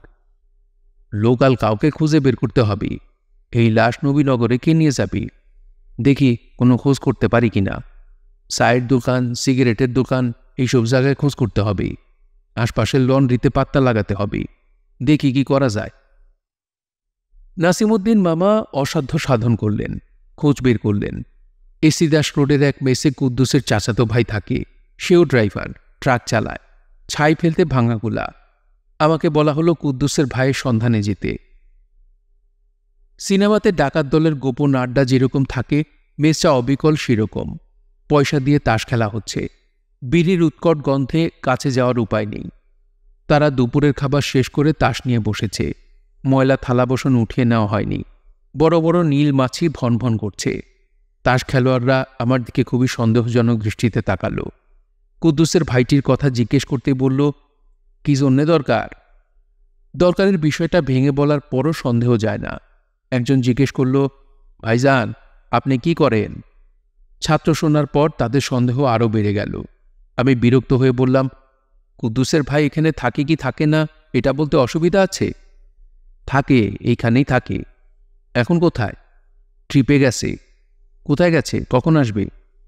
তা তো ভাইজান বলতে পারি না। গেছে বগুড়া। আর ইসাঘাটে আটকা পড়লে 7 দিনের মামলা, আর আটকা না পড়লে ধরেন 3 দিন। আমি মোটামুটি নিশ্চিন্ত হয়ে বের হয়ে এলাম। দায়িত্ব পালন করা হয়েছে। এখন আর কেউ বলতে পারবে না আমরা খোঁজ খবর করিনি। কুদ্দুসের আত্মীয় স্বজন কেউ এলে বলা যাবে যে চেষ্টার ত্রুটি হয়নি। বাসায় ফিরে একটা অদ্ভুত দৃশ্য দেখলাম। ছোট চাচির বাবা গোলাপ প্রেমিক জাত সাহেব এসেছেন। তাকে খাতির করে চা দেয়া হয়েছে। তার সঙ্গে বড় চাচা এবং বড় চাচি আছেন। কথা বলছেন নিচু গলায়। তাদের চোখ মুখের ভঙ্গি দেখে মনে হচ্ছে বেশ আন্তরিক আলাপ হচ্ছে। এরকম তো হবার কথা না। রহস্যটা কি? মাকে গিয়ে বললাম, ব্যাপার কিছু জানো মা? মিলমিশ হয়ে গেছে নাকি? মা বললেন, বুঝতে পারছি না। শুনলাম তোর ছোট চাচা নাকি ওই বাড়িতে টেলিফোন করেছিল। কখন? দুপুরে। জাজ সাহেব টেলিফোন পেয়েই এসেছেন। ছোট চাচা কোথায়? জানি না। আমাদের নার্স চাচি? সেও নেই। দুজনের কেউই নেই। দুপুরে বাড়িতে কিছু রান্না হয়নি। মরা বাড়িতে আগুন ধরাতে নেই, এরকম একটা নিয়ম নাকি আছে। হোটেল থেকে আনা খাবার সবাই খেয়েছে, শুধু বড় চাচি খাননি। চোখের সামনে একটা ডেড বডি নিয়ে তিনি সলিড কিছু খেতে পারবেন না। একটা পেপসি এনে খেয়েছেন। সেই পেপসিও বমি করে ফেলে দিয়েছেন। ডেড বডি রাখা হয়েছে কুদ্দুসের ঘরে। ঘরের দরজা জানলা বন্ধ। একটা বড় প্যাকিং বক্সে বরফ দিয়ে রাখা হয়েছে। সেই বরফ গলে পানি চুইয়ে আসছে। বাড়ির সামনে পাড়ার ছেলেপুলেদের ভিড়। পুলিশের একজন সাব ইন্সপেক্টর বারান্দায় বসে আছেন। তার চোখে সানগ্লাস। এই ভদ্রলোক কথা বলছেন বাবার সঙ্গে। পুলিশের সঙ্গে সবাই মোটামুটি মধুর কথা বলে। পুলিশের সঙ্গে কথা বলার সময় অতি বুদ্ধিমান লোকের মুখেও বোকা বোকা একটা ভাব চলে আসে। আশ্চর্যের ব্যাপার, বাবার মধ্যে তা দেখলাম না। বরং মনে হলো তিনি ঝগড়ার সুরে কথা বলছেন। আপনাদের এইসব নিয়মকানুনের মানেটা কি দয়া করে বলুন তো? চাক্ষুর সাক্ষী প্রমাণ আছে। বোমা ফেটে লোকটা মারা গেছে। হাসপাতালে নিয়ে যাওয়া হয়েছে। ডাক্তাররা ডেথ সার্টিফিকেটেও এই কথা লিখে দিয়েছেন। এরপর আবার পোস্টমর্টেম কি? এতগুলি মানুষের সাক্ষী প্রমাণ আপনাদের কাছে বিশ্বাসযোগ্য মনে হচ্ছে না? জি না। আপনারা মিথ্যাও বলতে পারেন। নাড়ি ভুড়ি কেটে ডাক্তার যা বলবে সেটাই সত্যি। ওই ডাক্তার মিথ্যা বলতে পারেন না? অবশ্যই পারেন। মাঝে মাঝে তারাও মিথ্যা বলেন। তবু নিয়ম বলে একটা কথা। এইসব নিয়ম তুলে দেন না কেন? নিয়মগুলি ভালো, মানুষ হচ্ছে খারাপ। মানুষ ভালো হলে এসব নিয়মকানুনের দরকার ছিল না। শেষ পর্যন্ত পোস্টমর্টেম করাতে হলো না। নাসিমুদ্দিন মামা সমস্ত ঝামেলা চুকিয়ে হাসি মুখে বাড়িতে ঢুকে বললেন, আরও 320 টাকা দরকার। নিজের পকেট থেকে চলে গেছে। এখন কবর কোথায় হবে সেটা বলেন। এইখানেও টাকার ব্যাপার আছে। সমস্ত দিন আমার উপর খুব ধকল গিয়েছে। বিছানায় গিয়ে একটু শুয়েছি। অমনি ঘুমে চোখ জড়িয়ে গেল। শুধু ঘুম না, ঘুমের সঙ্গে স্বপ্ন দেখে ফেললাম। স্বপ্নটা কুদ্দুসকে নিয়ে। স্বপ্নের মধ্যে কুদ্দুস বেঁচে আছে। আমাকে এসে বলল, ছোট মামা 11টা টাকা দিতে পারবেন? 11টা টাকা শর্ট পড়েছে। আমি বিস্মিত হয়ে বললাম, তুমি আমাকে মামা ডাকছো কেন কুদ্দুস? আমাকে না সবসময় ভাই ডাকতে? কিছু মনে করবেন না ভাইজান, ভুল হয়ে গেছে। টাকার অভাবে মাথা ঠিক নেই। কি বলি, শেষ সময়ে 11টা টাকা শর্ট পড়ল। আরেকটা কথা কুদ্দুস, তুমি না মারা গেছো, তাহলে কথা বলছো কি করে? স্বপ্নের এই পর্যায়ে ঘুম ভেঙে গেল। দেখি মাথার কাছে বাবা দাঁড়িয়ে আছেন, আমার গা চাকাচ্ছেন। বাবা বললেন, তোর একটু নবীনগর যা লাগে। কুদ্দুসের বউ ছেলে মেয়ে আছে, এদের শেষ দেখা দেখানো দরকার। আমি ক্ষীণস্বরে বললাম, এখন নবীনগর যাব? হ্যাঁ, তুই একা যাবি না, তোর সঙ্গে ভোলাবাবু যাবে। ভাগ্য ভালো, হঠাৎ এসে উপস্থিত হয়েছে। নিজে থেকেই সঙ্গে যেতে রাজি হলো। যাব কিভাবে? বিছানায় শুয়ে শুয়ে কথা বলছিস কেন? এটা আবার কোন দেশি ভদ্রতা? আর ঘুমটাই বা তোর এলো কিভাবে? এত বড় একটা ঘটনা ঘটে গেছে, বাড়িতে ডেড বডি। আমি বাবার সঙ্গে একতলায় নেমে এলাম। কুমিল্লা যাওয়ার ব্যবস্থা হয়েছে, বেশ ভালো ব্যবস্থা। কুদ্দুসের ভাই এসেছে, তার বগুড়া যাওয়া হয়নি। আরিচাঘাটে গণ্ডগোল হওয়ায় ফিরে এসেছে। ফিরে এসে ভাইয়ের মৃত্যুর খবর শুনে কোত্থেকে যেন একটা ট্রাক জোগাড় করেছে। ডেড বডি ট্রাকে তোলা হয়েছে। ভোলাবাবু ডেড বডির সঙ্গে ট্রাকের পেছনে বসে আছেন। আমাকে হাত ইশারা করে ডাকলেন। কাছে যেতেই বললেন, ড্রাইভারের সঙ্গে বসে কি করবেন? পিছনে চলে আসেন, হাওয়া খেতে খেতে যাব, সিন সিনারি দেখব। আমি পেছনেই উঠলাম। ট্রাক ছাড়ল সন্ধ্যার আগে আগে। ভোলাবাবু বললেন, পেছনে ওঠার একটাই অসুবিধা, সিগারেট খেয়ে আরাম পাওয়া যায় না। আমি কিছু বললাম না। ভোলাবাবু বললেন, কিছু চিন্তা করছেন নাকি ভাইজান? জি না। মানুষ কখন কোথায় থাকবে বলা খুব মুশকিল। আমি বাড়িতে এসেছিলাম কি জন্যে জানেন? বড় সাহেবের কাছ থেকে টাকা ধার করতে, একটা লুঙ্গি কিনব। 11টা টাকা শর্ট পড়ে গেল। ভাবলাম বড় সাহেবের কাছ থেকে নিয়ে আসি। এসে দেখি এই ব্যাপার। কত টাকা শর্ট পড়েছে বললেন? 11 টাকা। আমি অবাক হয়ে সন্ন্যাসীর দিকে তাকিয়ে রইলাম। 11 টাকার কথা বলছে কেন? স্বপ্নেও তো কুদ্দুস এরকম ফতুয়ার মতো একটা পোশাক পরে এসে বলেছিল, ভাইজান 11টা টাকা শর্ট পড়ে গেছে। ব্যাপারটা কি সম্পূর্ণ কাকতালীয়? আর কিছুই কি এর মধ্যে নেই? ভাইজান কি ভাবেন? কিছু ভাবি না। ভাবার কিছু নাই। এই মানুষটা মরে আপনাদের খুব সুবিধা করে দিয়ে গেল। এখন দেখবেন আর কোনো চিন্তা নাই। আমরা কথা বুঝতে পারছি না। এখন মিলমিশ হয়ে যাবে। কুমিল্লার কাজ শেষ করে ঢাকায় যখন ফিরবেন দেখবেন সব ঠান্ডা। আপনার ছোট চাচি ফিরে আসছেন, তার অসুখও আর নাই। মাঝখান থেকে এই বেচারা শেষ। এগুলি কি আপনার ভবিষ্যৎবাণী? জি। ভবিষ্যৎবাণী ঠিক হয়? জি হয়। ভাইজানের সঙ্গে কি সিগারেট আছে? আছে। আমি সিগারেট বের করে দিলাম। ভোলাবাবু সিগারেট ধরাতে ধরাতে বললেন, মানুষ যখন বলে হ্যান কারেঙ্গা ত্যান কারেঙ্গা, তখন খুব মজা লাগে ভাইজান। মনে মনে হাসি আর বলি, তুমি কি করবা? তোমার কি করার কোনো ক্ষমতা আছে? ফালাফালি কইরা তো লাভ নাই। কি কন ভাইজান? তা তো ঠিকই। একটা শ্যামা সঙ্গীত শুনবেন ভাইজান? না থাক। আচ্ছা থাক। থাক বলেও গুনগুন করে ভোলাবাবু কি যেন গাইতে লাগলেন। আমার ঘুম পেতে লাগল।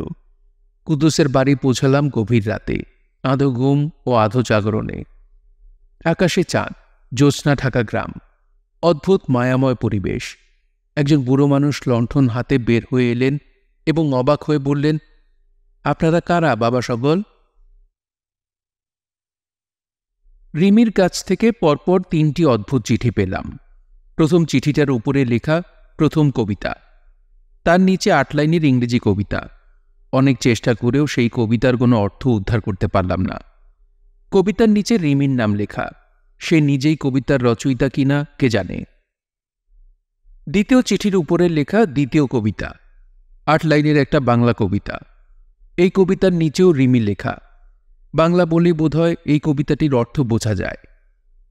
জীবন যখন ছিল ফুলের মতো, পাপড়ি তাহার ছিল শত শত। বসন্তে সে হতো যখন দাতা, ঝরিয়ে দিত 2-4টে তার পাতা। আজ বুঝি তার ফল ধরেছে, তাই হাতে তাহার অধিক কিছু নাই। হেমন্তে তার সময় হলো এবে, পূর্ণ করে আপনাকে সে দেবে। তৃতীয় চিঠির শিরোনাম হচ্ছে প্রেসক্রিপশন। সেখানে সত্যি সত্যি কী সব ওষুধপত্রের নাম লেখা। ক্লোরামফেনিকল, ডোজ প্রতি 100 সিসি ওজনের জন্যে 4 থেকে 5 সিসি, 12 ঘন্টা পরপর। এসবের মানে কি? আমি রিমিদের বাসায় টেলিফোন করলাম। ফোন ধরলেন খালা। খালা টেলিফোন ধরবেন এই ভয়ে আমি রিমিকে কখনো টেলিফোন করি না। তোদের খবর কি রে? খবর ভালো। কী সব যেন শুনছি, তোর ছোট চাচি নাকি ফিরে এসেছে। এখনো আসেননি, তবে এসে যাবেন বলে মনে হচ্ছে। তোদের কাণ্ড কারখানা তো কিছুই বুঝতে পারছি না। ওই নার্স মেয়ে এখন কোথায় থাকে? বাসাতেই থাকে। বাসাতেই থাকে আর কেউ কিছু বলে না? বলার তো কিছু নেই, নিজের অধিকারে সে আছে। অধিকার? অধিকার আবার কি? আমি চুপ করে রইলাম। অধিকার ব্যাখ্যা করার যন্ত্রণায় যেতে ইচ্ছা করছে না।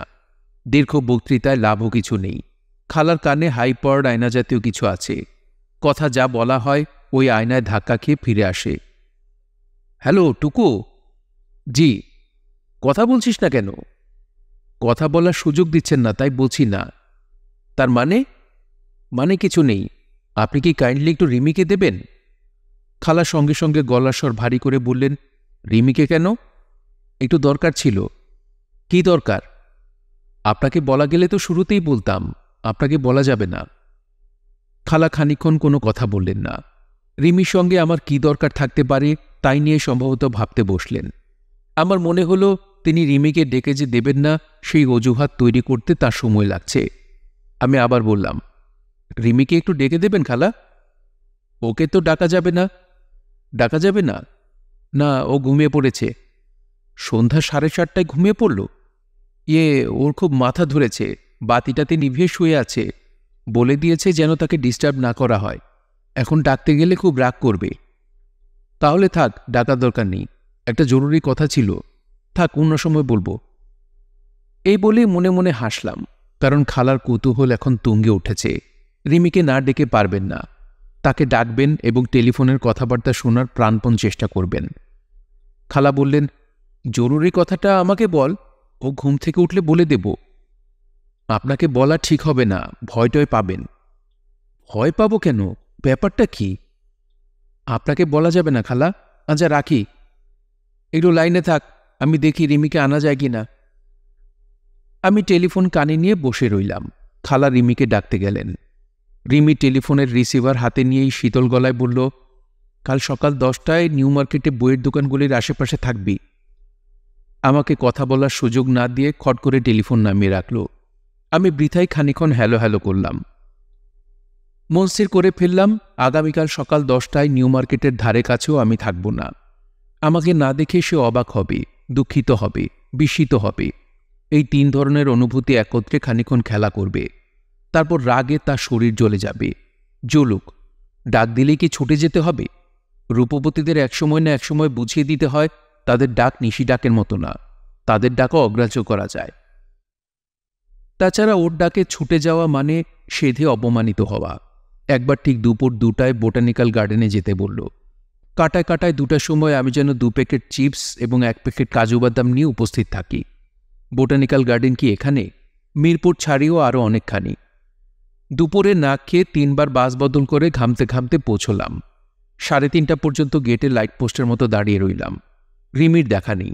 খিদে অস্থির হয়ে চিপস এবং কাজু বাদাম নিজেই খেয়ে ফেললাম এবং খুব ঠান্ডা মাথায় পরপর 3 বার বললাম, রিমি নামে কাউকে আমি চিনি না, রিমি নামে কাউকে আমি চিনি না, রিমি নামে কাউকে আমি চিনি না। তবে নিউ মার্কেট হাতের কাছে, ইচ্ছা করলে একবার উকি দিয়ে দেখা যায়। এই মুহূর্তে ইচ্ছা করছে না, কিন্তু আমি জানি ইচ্ছা করবে। 10টা বাজার কয়েক মিনিট আগে মনে হবে বিশ্ব সংসার রসাতলে যাক, আমি নিউ মার্কেটে যাব। আগামীকাল বাসায় থাকা আমার খুবই জরুরি, কারণ মিরাকল ঘটে গেছে। ছোট চাচি সত্যি সত্যি চলে আসছেন। 2 পক্ষের কথাবার্তায় ঠিক হয়েছে অতীত ভুলে নতুন করে সব শুরু করা হবে। পুরনো কথা তোলা হবে না, যা হবার হয়ে গেছে। নার্স মেয়েটিকে টাকা পয়সা দিয়ে বা অন্য কোনোভাবে ব্যবস্থা করা হবে। সবার ধারণা এই মেয়ে বেঁকে বসবে। এরকম কিছু হলে শক্ত হতে হবে, দরকার হলে ভয় দেখাতে হবে। ছোট চাচা তার ফাইনাল কথা বলে দিয়েছেন। তিনি আমার মাকে ছাদে ডেকে নিয়ে বলেছেন, আপনারা যা ভালো বোঝেন করেন, আমার কিছু বলার নেই। মা এই কথা শুনে বিজয়ের ভঙ্গিতে নেমে এসেছেন। আজ রাতে সৌমিতাকে বড় চাচার ঘরে ডাকা হবে। সেখানে শুধু মুরব্বীরা থাকবেন। তাঁরা তাকে বোঝাবেন, দরকার হলে ভয় দেখাবেন। এই আসরে ছোট চাচির বাবা জাজ সাহেবও থাকতে চেয়েছিলেন, তাকে নিষেধ করা হয়েছে। বড় চাচা বলেছেন, আমাদের সমস্যা আমরাই মেটাবো, আপনি মুরব্বী মানুষ, আপনার থাকার দরকার নেই। জাজ সাহেব বলেছেন, লিগ্যাল পয়েন্টগুলো মেয়েটিকে ভালোভাবে বুঝিয়ে দেবেন। তাকে পরিষ্কার বলবেন যে তার বিয়ে অসিদ্ধ, কোর্ট অ্যাকসেপ্ট করবে না। আমরা কোর্টে প্রমাণ করে দেব যে ছেলেকে ট্র্যাপে ফেলে এই বিয়ে করা হয়েছে। বিয়ের মূল লক্ষ্য ছিল অর্থ আত্মসাৎ। এটা প্রমাণ করা গেলে তারই বিপদ, উল্টো জেল খাটতে হবে।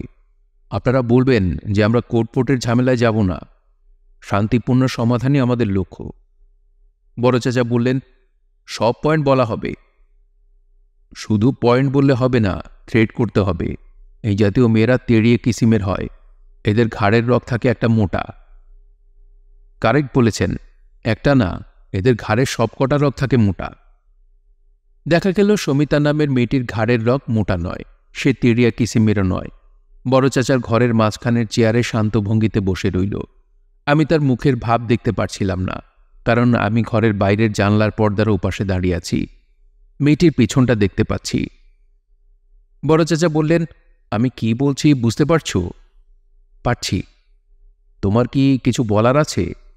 না। বলার থাকলে বলতে পারো, আমরা তোমার কথাও শুনব। আমরা ঝগড়া করতে বসিনি। আপনারা কি আমাকে বাড়ি ছেড়ে চলে যেতে বলছেন? অবশ্যই। আপনার ছোট ভাই অর্থাৎ ডাক্তার সাহেব, তিনিও কি তাই চান? সে না চাইলে আমরা মিটিংয়ে বসলাম কেন? সেই বেশি চাইছে। বেশ, আমি চলে যাব। বড় চাচা অত্যন্ত রাশভারী গলায় বললেন, তোমার যদি কিছু বলার থাকে বলতে পারো, আমরা শুনব। আমার কিছুই বলার নেই। তুমি যদি মনে করো কোর্টের আশ্রয় নেবে তাহলে ভুল করবে। আপনাদের চিন্তার কিছু নেই, আমি কোর্টে যাব না। অবশ্যই তুমি চাইলে কম্পেনশনের ব্যাপারটা নিয়েও আমরা চিন্তা করব। এটা আমরা পুরোপুরি রুল আউট করে দিচ্ছি তা না, যদিও legally we are not bound. Samita সবাইকে অবাক করে দিয়ে উঠে দাঁড়ালো, শান্ত গলায় বলল, আমি তাহলে যাই। এখনই যাবে? মেয়েটা থাকবে। কোথায় গিয়ে উঠব কোনো ঠিক নেই। আগে একটা থাকার ব্যবস্থা করে তারপর ওকে নিয়ে যাব। এখনই যে যেতে হবে তা না, কাল ভোরে মেয়েটাকে নিয়ে একসঙ্গে যাও। আপনাদের ভয় করার কিছু নেই। মেয়েটাকে আমি আপনাদের ঘাড়ে ফেলে রেখে যাব না, নিয়ে যাব। 2 দিনের মধ্যেই নেব। আমি যাব আজ রাতেই। সবার বুক থেকে পাষাণ ভার নেমে গেল। এত বড় একটা ঝামেলা এত সহজে মিটে যাবে তা কেউ ভাবেনি। সমিতা আমার ঘরে ঢুকে খুব সহজ গলায় তার মেয়ের সঙ্গে কথা বলল। তাদের পুরো কথোপকথনটি হলো আমার সামনে, যেন সমবয়সী দুজন মানুষ কথা বলছে। মামুনি, আমি আজ রাতেই বাড়ি ছেড়ে চলে যাচ্ছি। আমিও কি যাচ্ছি? না, তুমি আরও 2-1 দিন থাকবে। পারবে না? পারব। আগের বাসাটা তো ছেড়ে দিয়েছি, কোথায় গিয়ে উঠব তা তো জানি না। কাজেই এখন তোমাকে নিচ্ছি না, বুঝতে পারছ? পারছি। মা, ওরা কি তোমাকে তাড়িয়ে দিচ্ছে? হ্যাঁ, আমার কেন জানি মনে হচ্ছিল ওরা তাড়িয়ে দেবে। তাহলে মামুনি, আমি এখন যাই। আচ্ছা, যাও। সমিতা ঘর থেকে বের হবার আগে থমকে দাঁড়িয়ে বলল, তুমি কি কিছু বলবে? লোরেটা শান্ত গলায় বলল, এই কদিন কি আমি স্কুলে যাব? দরকার নেই, একা একা এত দূর যেতে পারবে না। টুকুকে বললে ও আমাকে নিয়ে যাবে। সমিতা বিস্মিত হয়ে বলল, নাম ধরে ডাকছ কেন? ও তো আমার বন্ধু, কাজেই নাম ধরে ডাকছি। ও আমাকে নাম ধরে ডাকতে বলেছে। সমিতা পূর্ণ দৃষ্টিতে আমার দিকে তাকাল। পূর্ণ দৃষ্টিতে কেউ যখন তাকায় তখন তার চোখের ভেতর দিয়ে তাকে অনেকখানি দেখা যায়। আমি অবাক হয়ে দেখলাম, সমিতা নামের এই মেয়েটি তো বড় ভালো। আমি বললাম, আপনি চিন্তা করবেন না, আমি ওকে দেখে শুনে রাখব। সমিতা কিছু বলল না, ছোট্ট করে নিঃশ্বাস ফেলল। রাত 9টায় একটি বেবি ট্যাক্সি ডেকে আনা হলো। সমিতা একটা বড় সুটকেস, একটা হ্যান্ডব্যাগ এবং একটা বেতের ঝুড়ি নিয়ে পেছনের সিটে উঠে বসল। বিদায়ের সময় পুরুষদের কাউকে দেখা গেল না, তবে মেয়েরা সবাই এলো। মা বললেন, টুকু, তুই ওর সঙ্গে যা, রাত হয়েছে, পৌঁছে দিয়ে আয়। সমিতা নাসূচক কিছু বলতে যাচ্ছিল, শেষ পর্যন্ত বলল না। সম্ভবত তার কথা বলতে ইচ্ছা করছিল না। আমি ড্রাইভারের পাশে জায়গা করে বসে পড়লাম। গাড়ি উত্তর শাহজাহানপুর ছাড়িয়ে প্রায় বস্তির মতো কিছু ঘরবাড়ির সামনে থামল। জায়গাটা ঢাকা শহরের ভেতরে হলেও ইলেকট্রিসিটি নেই। কাছেই কোথাও মিউনিসিপ্যালিটির আবর্জনা ফেলে নিচু জায়গাটা ভরাট করা হচ্ছে। সে আবর্জনার ভয়াবহ উৎকট গন্ধ, নাড়ি ভুড়ি উল্টে আসার জোগাড়। আমি গাড়ি থেকে নামলাম। অনেকটা রাস্তা হেঁটে যেতে হবে। আমি বললাম, সুটকেসটা আমাকে দিন। মেয়েটা বিনা বাক্য ব্যয়ে সুটকেস দিল। বেবি ট্যাক্সি দাঁড় করিয়ে রেখে আমরা রওনা হলাম। সারা পথ কথাবার্তা হলো না। একটা একতলা দালানের সামনে এসে সমিতা বলল, এই বাড়ি। আমি সুটকেস নামিয়ে নিজের অজান্তেই বলে ফেললাম, আমি দুঃখিত এবং লজ্জিত। সমিতা অসম্ভব নরম গলায় বলল, কেন? আমি সেই কেনর জবাব দিতে পারলাম না। সুটকেস নামিয়ে রেখে এলাম। বেবি ট্যাক্সির কাছে এসে ঘাড় ফিরিয়ে দেখি সমিতা তখনও ঘরে ঢোকেনি। তার জিনিসপত্র নিয়ে অন্ধকারে একতলা বাড়িটার সামনে দাঁড়িয়ে আছে।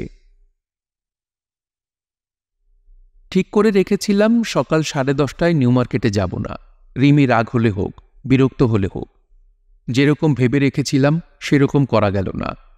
আমি 10:30 বাজার 15 মিনিট আগেই এসে উপস্থিত হলাম। 12টা পর্যন্ত হাঁটাহাঁটি করলাম বইয়ের দোকানগুলির সামনে। রিমির দেখা নেই। 12:30টায় এক ডিসপেন্সারি থেকে টেলিফোন করলাম। রিমি বাসাতেই আছে। আমি আহত স্বরে বললাম, রিমি, তোর না আসার কথা? রিমি বলল, আমি আসবো এমন তো বলিনি, তোকে আসতে বলেছি। কেন? এমনি। এমনি কেন? এমনি মানে এমনি। আচ্ছা শোন, তুই প্রেসক্রিপশনটা পেয়েছিস? হ্যাঁ, কিসের প্রেসক্রিপশন? ঘোড়া এবং গরুর অসুখ বিসুখ হলে এই প্রেসক্রিপশন পশু ডাক্তাররা দেন। তোকে দিচ্ছি, কারণ তোর কাজে লাগবে। ও আচ্ছা, রাগ করলি নাকি? না। তোর কথা শুনে কিন্তু মনে হচ্ছে রাগে কাঁপছিস। কিছুটা রাগ যে করিনি তা না, তবে রাগে কাঁপছি না। আচ্ছা, আমি কি তোর সঙ্গে একটু ঠাট্টাও করতে পারবো না? ঠাট্টা? হ্যাঁ, ঠাট্টা। আজ দিনটা ঠাট্টার জন্য চমৎকার। তুই ভুলে বসে আছিস, আজ তোর জন্মদিন। গত জন্মদিনে তোকে বলেছিলাম না আগামী জন্মদিনে তোকে ঘোল খাওয়াবো, মনে পড়েছে? হ্যাঁ, মনে পড়েছে। এখনো রাগ আছে? না। তোর জন্য একটা উপহার কিনে গতকাল নওরোজ কিতাবিস্তানে দিয়ে এসেছি। ওখানে গিয়ে আমার নাম বললেই দেবে। এটাও নিশ্চয়ই ঠাট্টা? না, ঠাট্টা না। পরপর দুবার ঠাট্টা করা যায় না। লেবু একবারই কচলানো যায়, দুবার কচলালে তেতো হয়ে যায়। উপহার তোর পছন্দ হয়েছে কিনা জানাবি, সুন্দর করে গুছিয়ে চিঠি লিখে জানাবি। অপছন্দ হলে চিঠিপিঠি লিখতে হবে না, তবে অপছন্দ হবে না, যদিও তোর রুচি খুব খারাপ। থ্যাঙ্কস। থ্যাঙ্কস কেন? উপহারের জন্যে না জন্মদিন মনে রাখার জন্যে? জন্মদিন মনে রাখার জন্যে। তোর নিজের মনে ছিল না, তাই না? হ্যাঁ, তাই। তুই যা, নওরোজ কিতাবিস্তানে চলে যা, গিয়ে আমার নাম বলবি। আচ্ছা, যাচ্ছি। Thanks again. বারবার থ্যাঙ্কস দিতে হবে না, এটা বিলেত আমেরিকা না। ফোন রাখলাম। Happy birthday to you. আমি সেই দোকানে গেলাম। দোকানের মালিক অবাক হয়ে বললেন, কই, আমাদের কাছে তো কেউ কিছু দিয়ে যায়নি।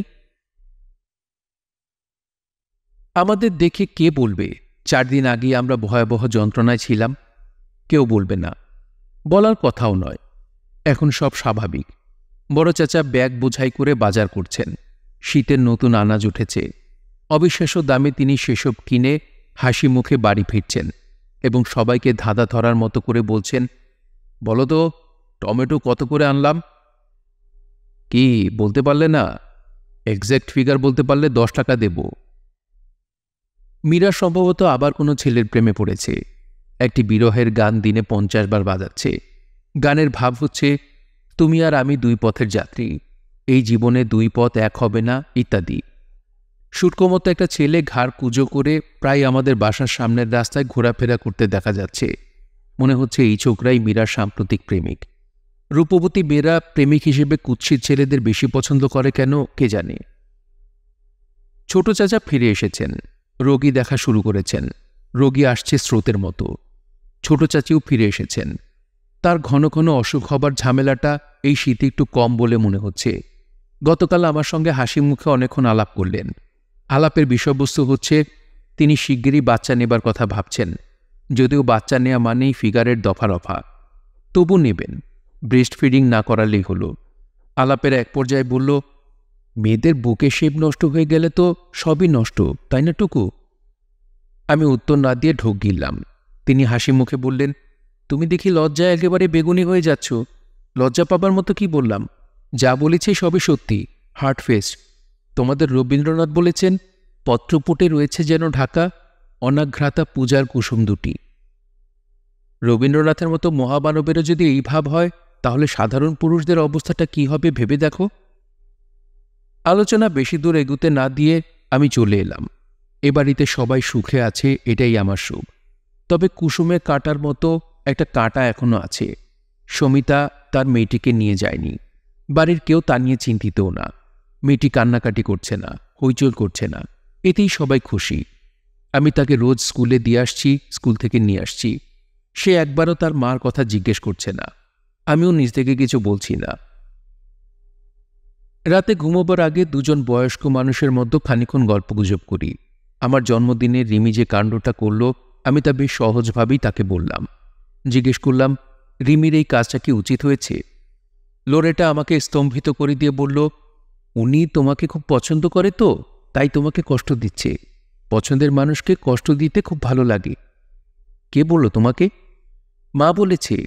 এই যে মা আমাকে কষ্ট দিচ্ছে, নিয়ে যাচ্ছে না, তার কারণ মা আমাকে পছন্দ করে।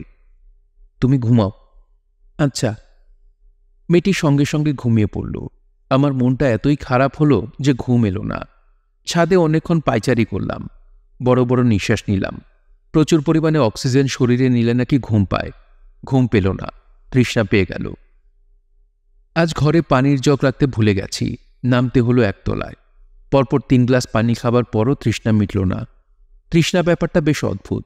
মাঝে মাঝে কিছুতেই তৃষ্ণা মেটে না। এটা শুধু আমার ক্ষেত্রে সত্যি না সবার ক্ষেত্রে তা জানি না, কাউকে জিজ্ঞেস করতে হবে। বসার ঘর থেকে নাক ডাকার শব্দ আসছে। সন্ন্যাসী ভোলাবাবুর নাক ডাকাচ্ছে। কিছুদিন ধরে এই সন্ন্যাসী রোজ আসছে। বড় চাচার সঙ্গে গুজগুজ ফিসফিস করছে। রাতে বসার ঘরের কার্পেটে কুণ্ডুলি পাকিয়ে ঘুমোচ্ছে। দারোয়ান বা মালির ঘরে সে ঘুমোবে না, ঘুমোবে বসার ঘরে। আমার মার ধারণা এই বেটা এক রাতে আমাদের খুনটুন করে জিনিসপত্র নিয়ে পালাবে। মা তার এই আশঙ্কার কথা অনেকেই বলেছেন, কেউ আমল দেয়নি। বসার ঘরে উকি দেবার আমার কোনো প্রয়োজন ছিল না। সম্ভবত নাক ডাকার শব্দে আকৃষ্ট হয়ে উকি দিলাম। ঘর অন্ধকার। সন্ন্যাসী নাক ডাকাচ্ছে, অথচ আমি পা দেয়া মাত্র সে ভারী গলায় বলল, ভাইজানের কাছে সিগারেট আছে? আমি হকচকিয়ে গেলাম। আছে ভাইজান সিগারেট? আপনি কি জেগেছিলেন নাকি? জি না, ঘুমাচ্ছিলাম। আমি ঘরে পা দেয়া মাত্র ঘুম ভেঙে গেল? জি। এবং এই অন্ধকারেও বুঝতে পারলেন আমি কে? জি। কিভাবে বুঝলেন? আপনি কি অন্ধকারে দেখতে পান? জি না, অন্ধকারে দেখব কিভাবে? আমি তো আর বিড়াল না। তাহলে বুঝলেন কি করে যে এটা আমি? গন্ধ থেকে বুঝলাম। গন্ধ থেকে বুঝে গেলেন? জি। সব মানুষের শরীরের গন্ধ আছে। মানুষের সঙ্গে যেমন মানুষের মিল নাই, এক মানুষের গন্ধের সঙ্গেও আরেক মানুষের গন্ধের কোনো মিল নাই।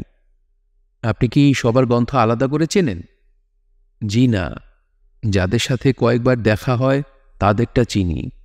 সিগারেট আছে ভাইজান? সঙ্গে নেই, তবে ঘরে আছে। থাক, বাদ দেন।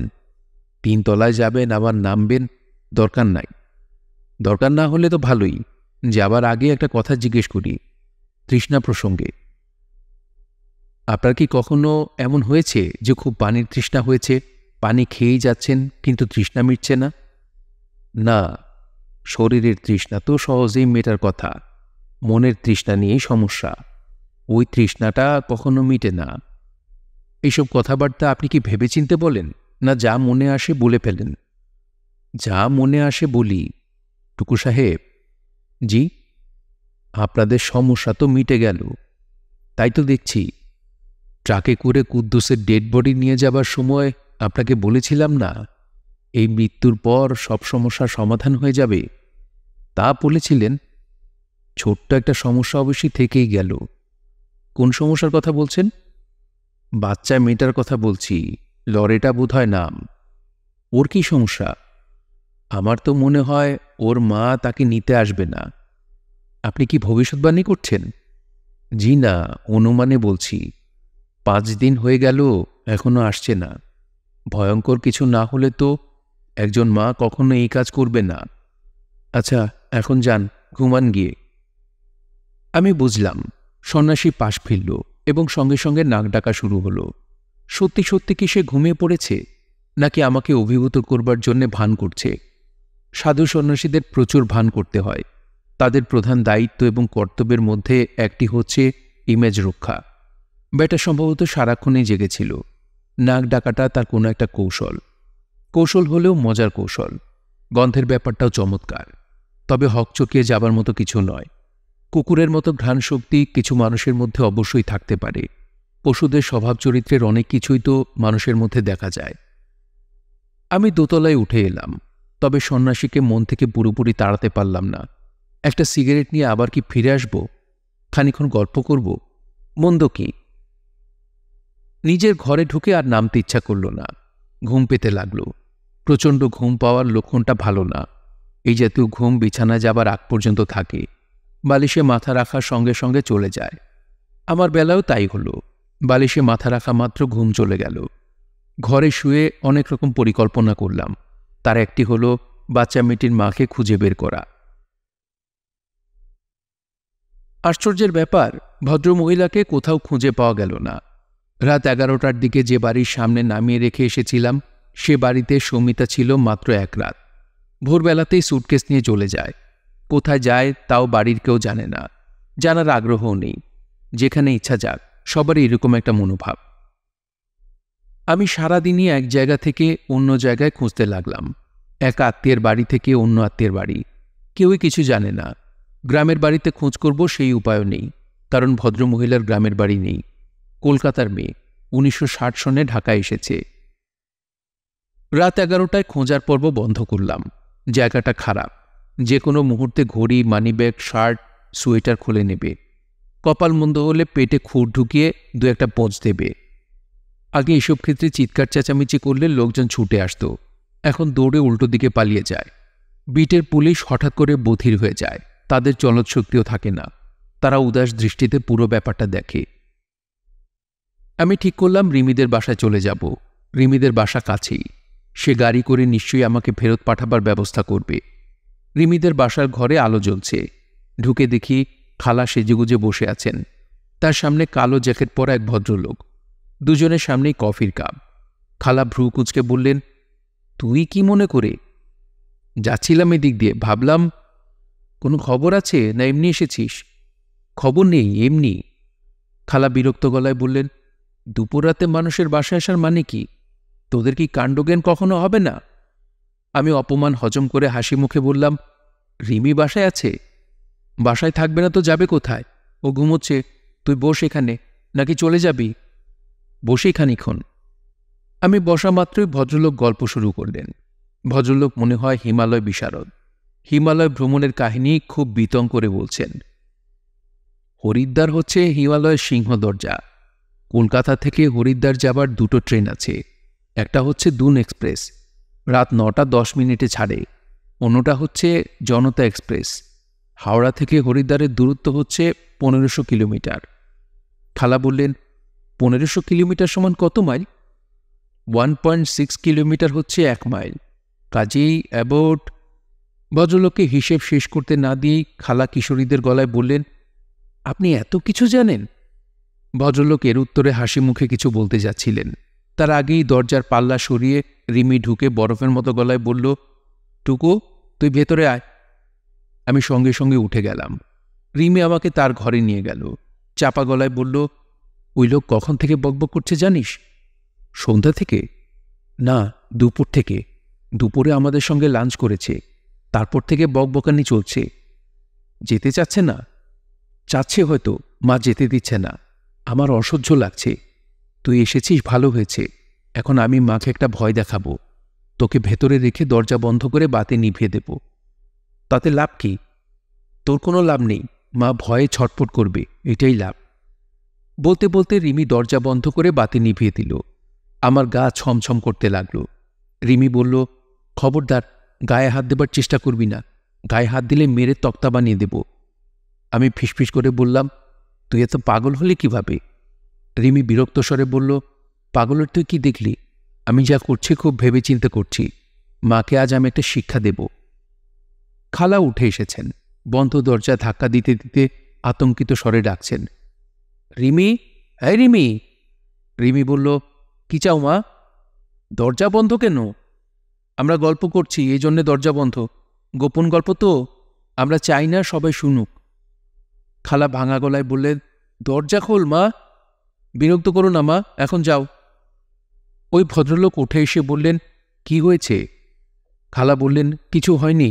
রিমি না খেয়ে শুয়ে পড়েছে, তাই ডাকছি। আপনি বসার ঘরে গিয়ে বসুন। ওই ছেলেটা গেল কোথায়? আমি না হয় ওই ছেলেটার সঙ্গে গল্প করতাম। খালা বললেন, ও চলে গেছে, পেছনের দরজা দিয়ে চলে গেছে। বিচিত্র স্বভাব এই ছেলের, কাউকে কিছু না বলে চলে যায়। খালার কথা শেষ হবার আগেই রিমি উঁচু গলায় বলল, টুকু তো কোথাও যায়নি, এখানেই আছে, আমরা গল্প করছি। হুড়মুড় শব্দ শুনলাম। খুব সম্ভব খালা জ্ঞান হারিয়ে পড়ে গেছেন। আমি দরজা খোলার জন্য উঠে দাঁড়িয়েছি। রিমি তীক্ষ্ণ গলায় বলল, চুপ করে থাক, নড়বি না। আমি অন্ধকারে অদ্ভুত মেয়েটার সঙ্গে বসে রইলাম। বাসায় ফিরতে ফিরতে রাত 12টার মতো বাজল। বিরাট নাটক করে বের হলাম। খালার কান্না, দরজায় ধাক্কাধাক্কি, কুৎসিত ব্যাপার। ঘর থেকে বের হওয়া মাত্র খালা বললেন, আর কোনোদিন যদি তোকে এবারে ত্রিসীমানায় দেখি তাহলে জুতা দিয়ে পিটিয়ে লাশ বানাবো, হারামজাদা কোথাকার। রিমি বলল, মা, একে আমার সামনে ধমকাধমকি করবে না, আমরা বিয়ে করে ফেলেছি। কি বললি? মুসলমানদের বিয়ে তো খুব সিম্পল। আমি 3 বার বলেছি, তুমি কি আমাকে বিয়ে করবে? সে বলেছে কবুল, অর্থাৎ কবুল। Now we are husband and wife. খালা মাথা ঘুরে পড়ে গেলেন। আমি পালিয়ে এলাম। রাতে ভয়াবহ দুঃস্বপ্ন দেখলাম। এই দুঃস্বপ্নটা আগেও কয়েকবার দেখেছি, আজ আবার দেখলাম। স্বপ্নে একটা পাগল আমাকে তাড়া করছে। পাগলের হাতে চকচকে একটা খুর। সে মৃদুস্বরে বলছে, ভয়ের কিছু নাই, ব্যথা দিমু না, খুর খুব ধার। সে পেছনে পেছনে ছুটছে। তার মুখ দেখতে পাওয়ার কথা নয়, কিন্তু স্বপ্নে সবই সম্ভব। আমি পাগলটার মুখ দেখতে পাচ্ছি, খুব চেনা মুখ, অথচ চিনতে পারছি না।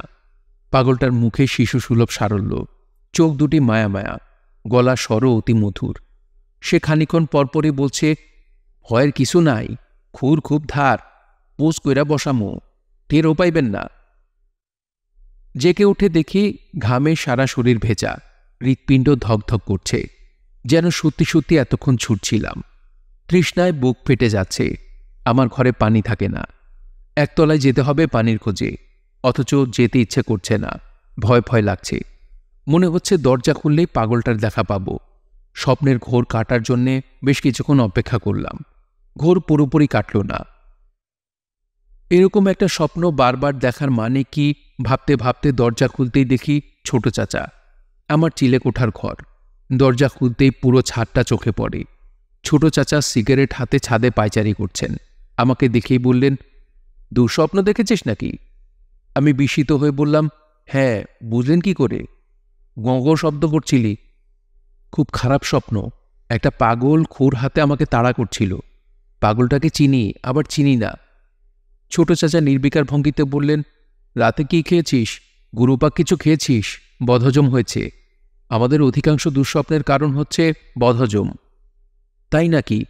আমি তো শুনেছি সাবকনসিয়াস মাইন্ড। দূর দূর, স্বপ্নের মূল কারণ হচ্ছে স্টমাক। পেট রোগা মানুষ সবসময় দুঃস্বপ্ন দেখে। বাজে কটা ছোট চাচা? ঘড়ি নেই, 2টা থেকে 2:30 হবে। আমি একটার সময় ছাদে এসেছি। ইনসমনিয়া? আচ্ছা টুকু, ওই মেয়েটার ব্যাপারে কিছু ভাবছিস? লরিটার কথা বলছি।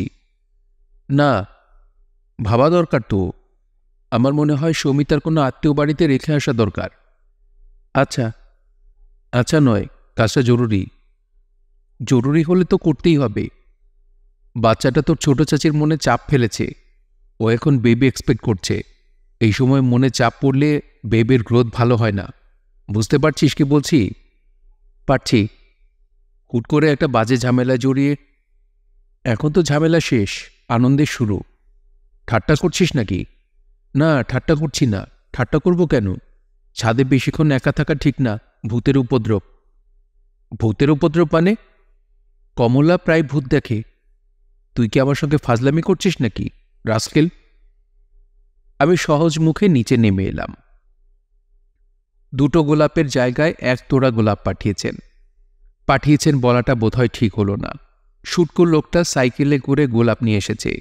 তার সঙ্গে তিনিও একই সঙ্গে রিকশা করে উপস্থিত হয়েছেন। গোলাপগুলি তিনি নিজেও আনতে পারতেন, তা আনেননি। বসার ঘরে ঢোকার মুখে আমার সঙ্গে দেখা। তিনি উজ্জ্বল চোখে বললেন, 11টা গোলাপ এনেছি, 11 ভ্যারাইটির।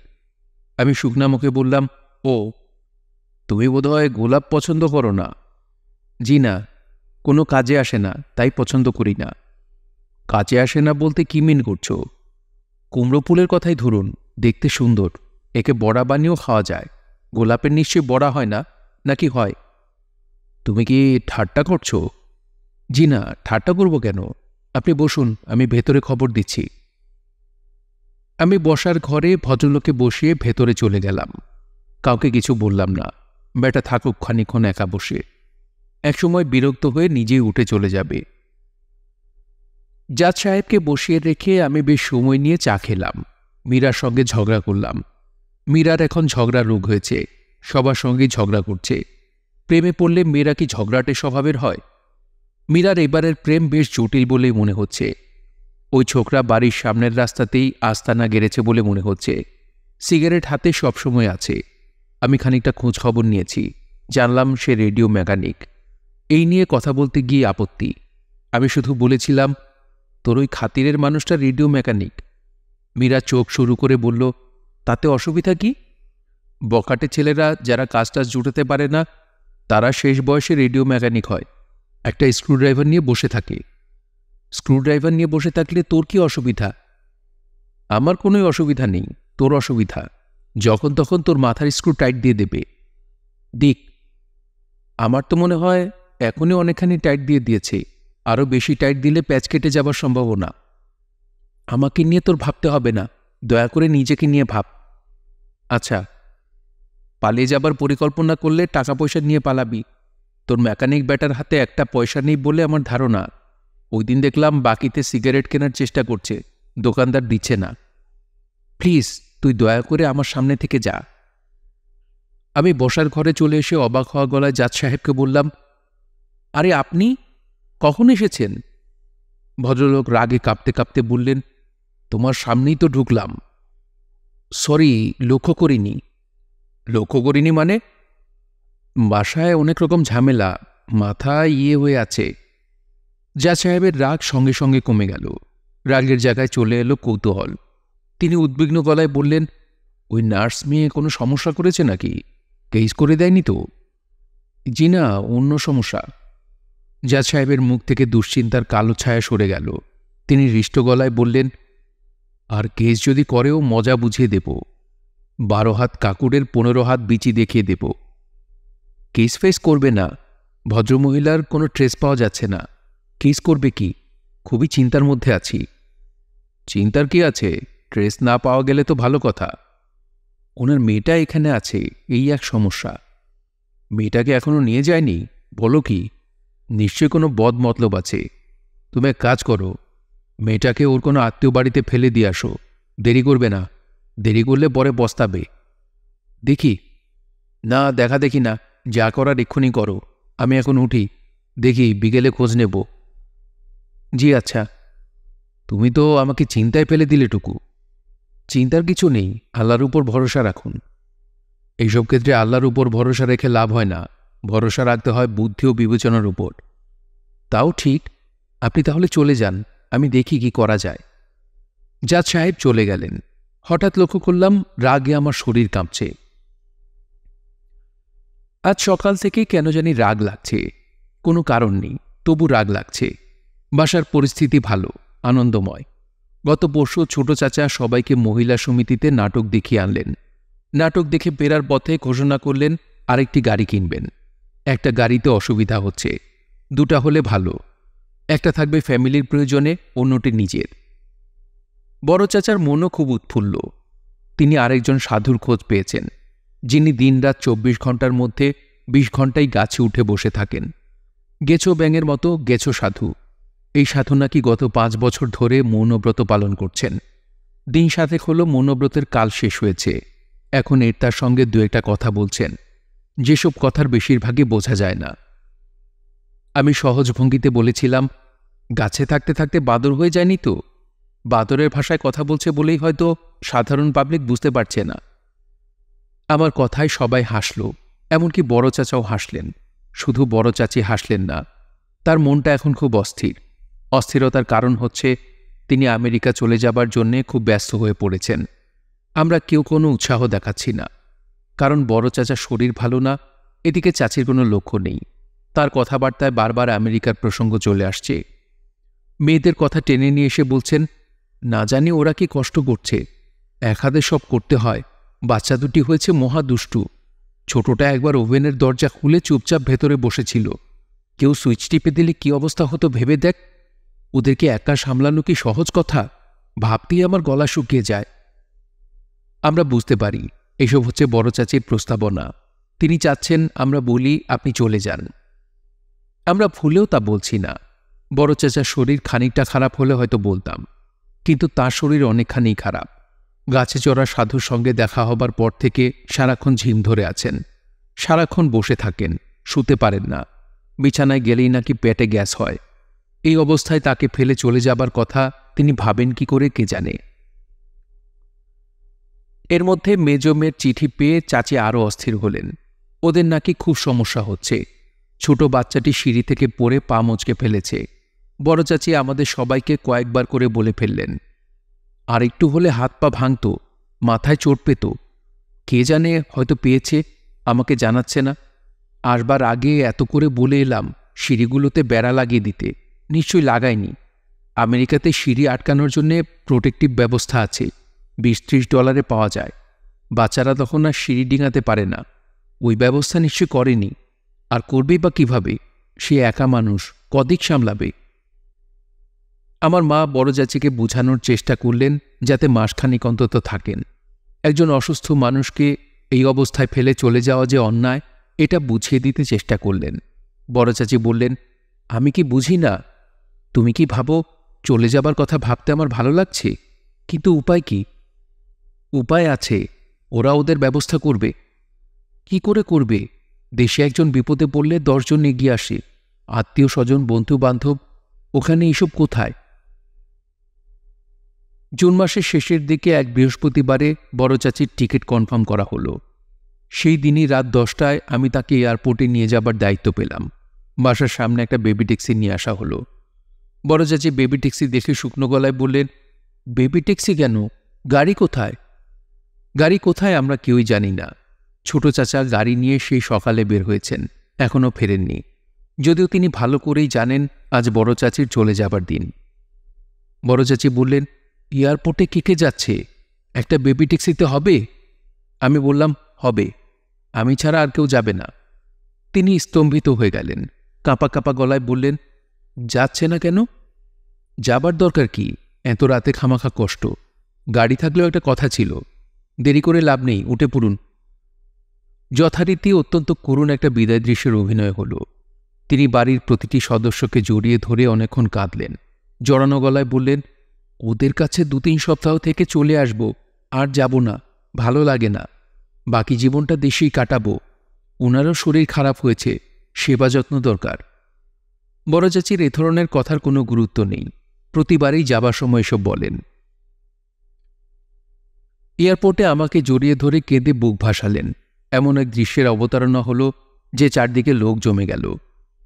ও টুকুরে, যত ঝামেলা শুধু তোর উপর দিয়ে যায়। তোর জন্যে আমার বড় কষ্ট হয় রে টুকু। দেখি তোর জন্য কিছু করা যায় কিনা। জামাইকে বললে সে একটা ব্যবস্থা করবে। অনেক কংগ্রেসম্যানকে সে চিনে, ওদের কাছে ইমিগ্রেশনের কথা বললেই করে দেবে। তুই একটা বায়োডাটা পাঠিয়ে দিস। বাসায় ফিরতে রাত 2টো বাজল। এসে শুনলাম বড় চাচার অবস্থা খুবই খারাপ। লক্ষণ দেখে মনে হয় মাইল্ড স্ট্রোক জাতীয় কিছু হয়েছে। নিঃশ্বাস নিতে পারছেন না, খুব ঘাম হচ্ছে, পানির পিপাসা হচ্ছে, হাঁ করে নিঃশ্বাস নিচ্ছেন। হাসপাতালে নেবার কথা উঠতে আতঙ্কে অস্থির হচ্ছেন। অস্পষ্ট গলায় বলছেন, না না না।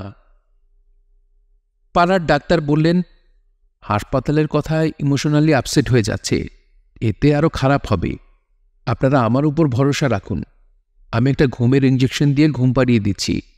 আপনারা একজন হাই স্পেশালিস্টের সঙ্গে যোগাযোগ করুন। আমার বাবা খুবই ভীত ধরনের মানুষ।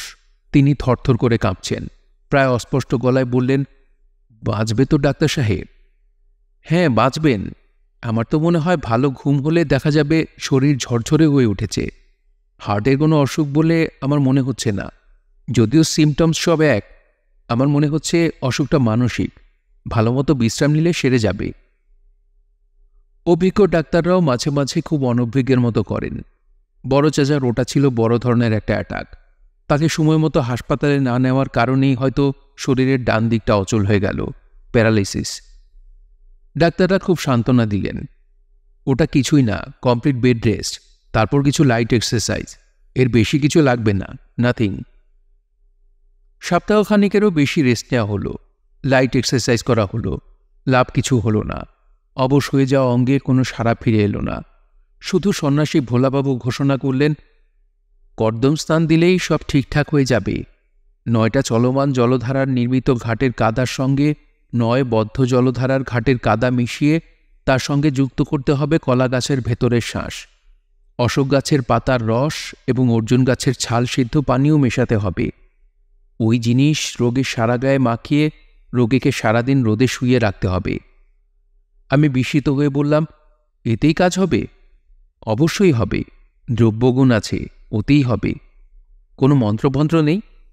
আছে, মন্ত্রও আছে। আপনারা মুসলমান মানুষ, আপনারা তো আর মন্ত্র পড়বেন না, আপনাদের জন্য শুধু দ্রব্যগুণ।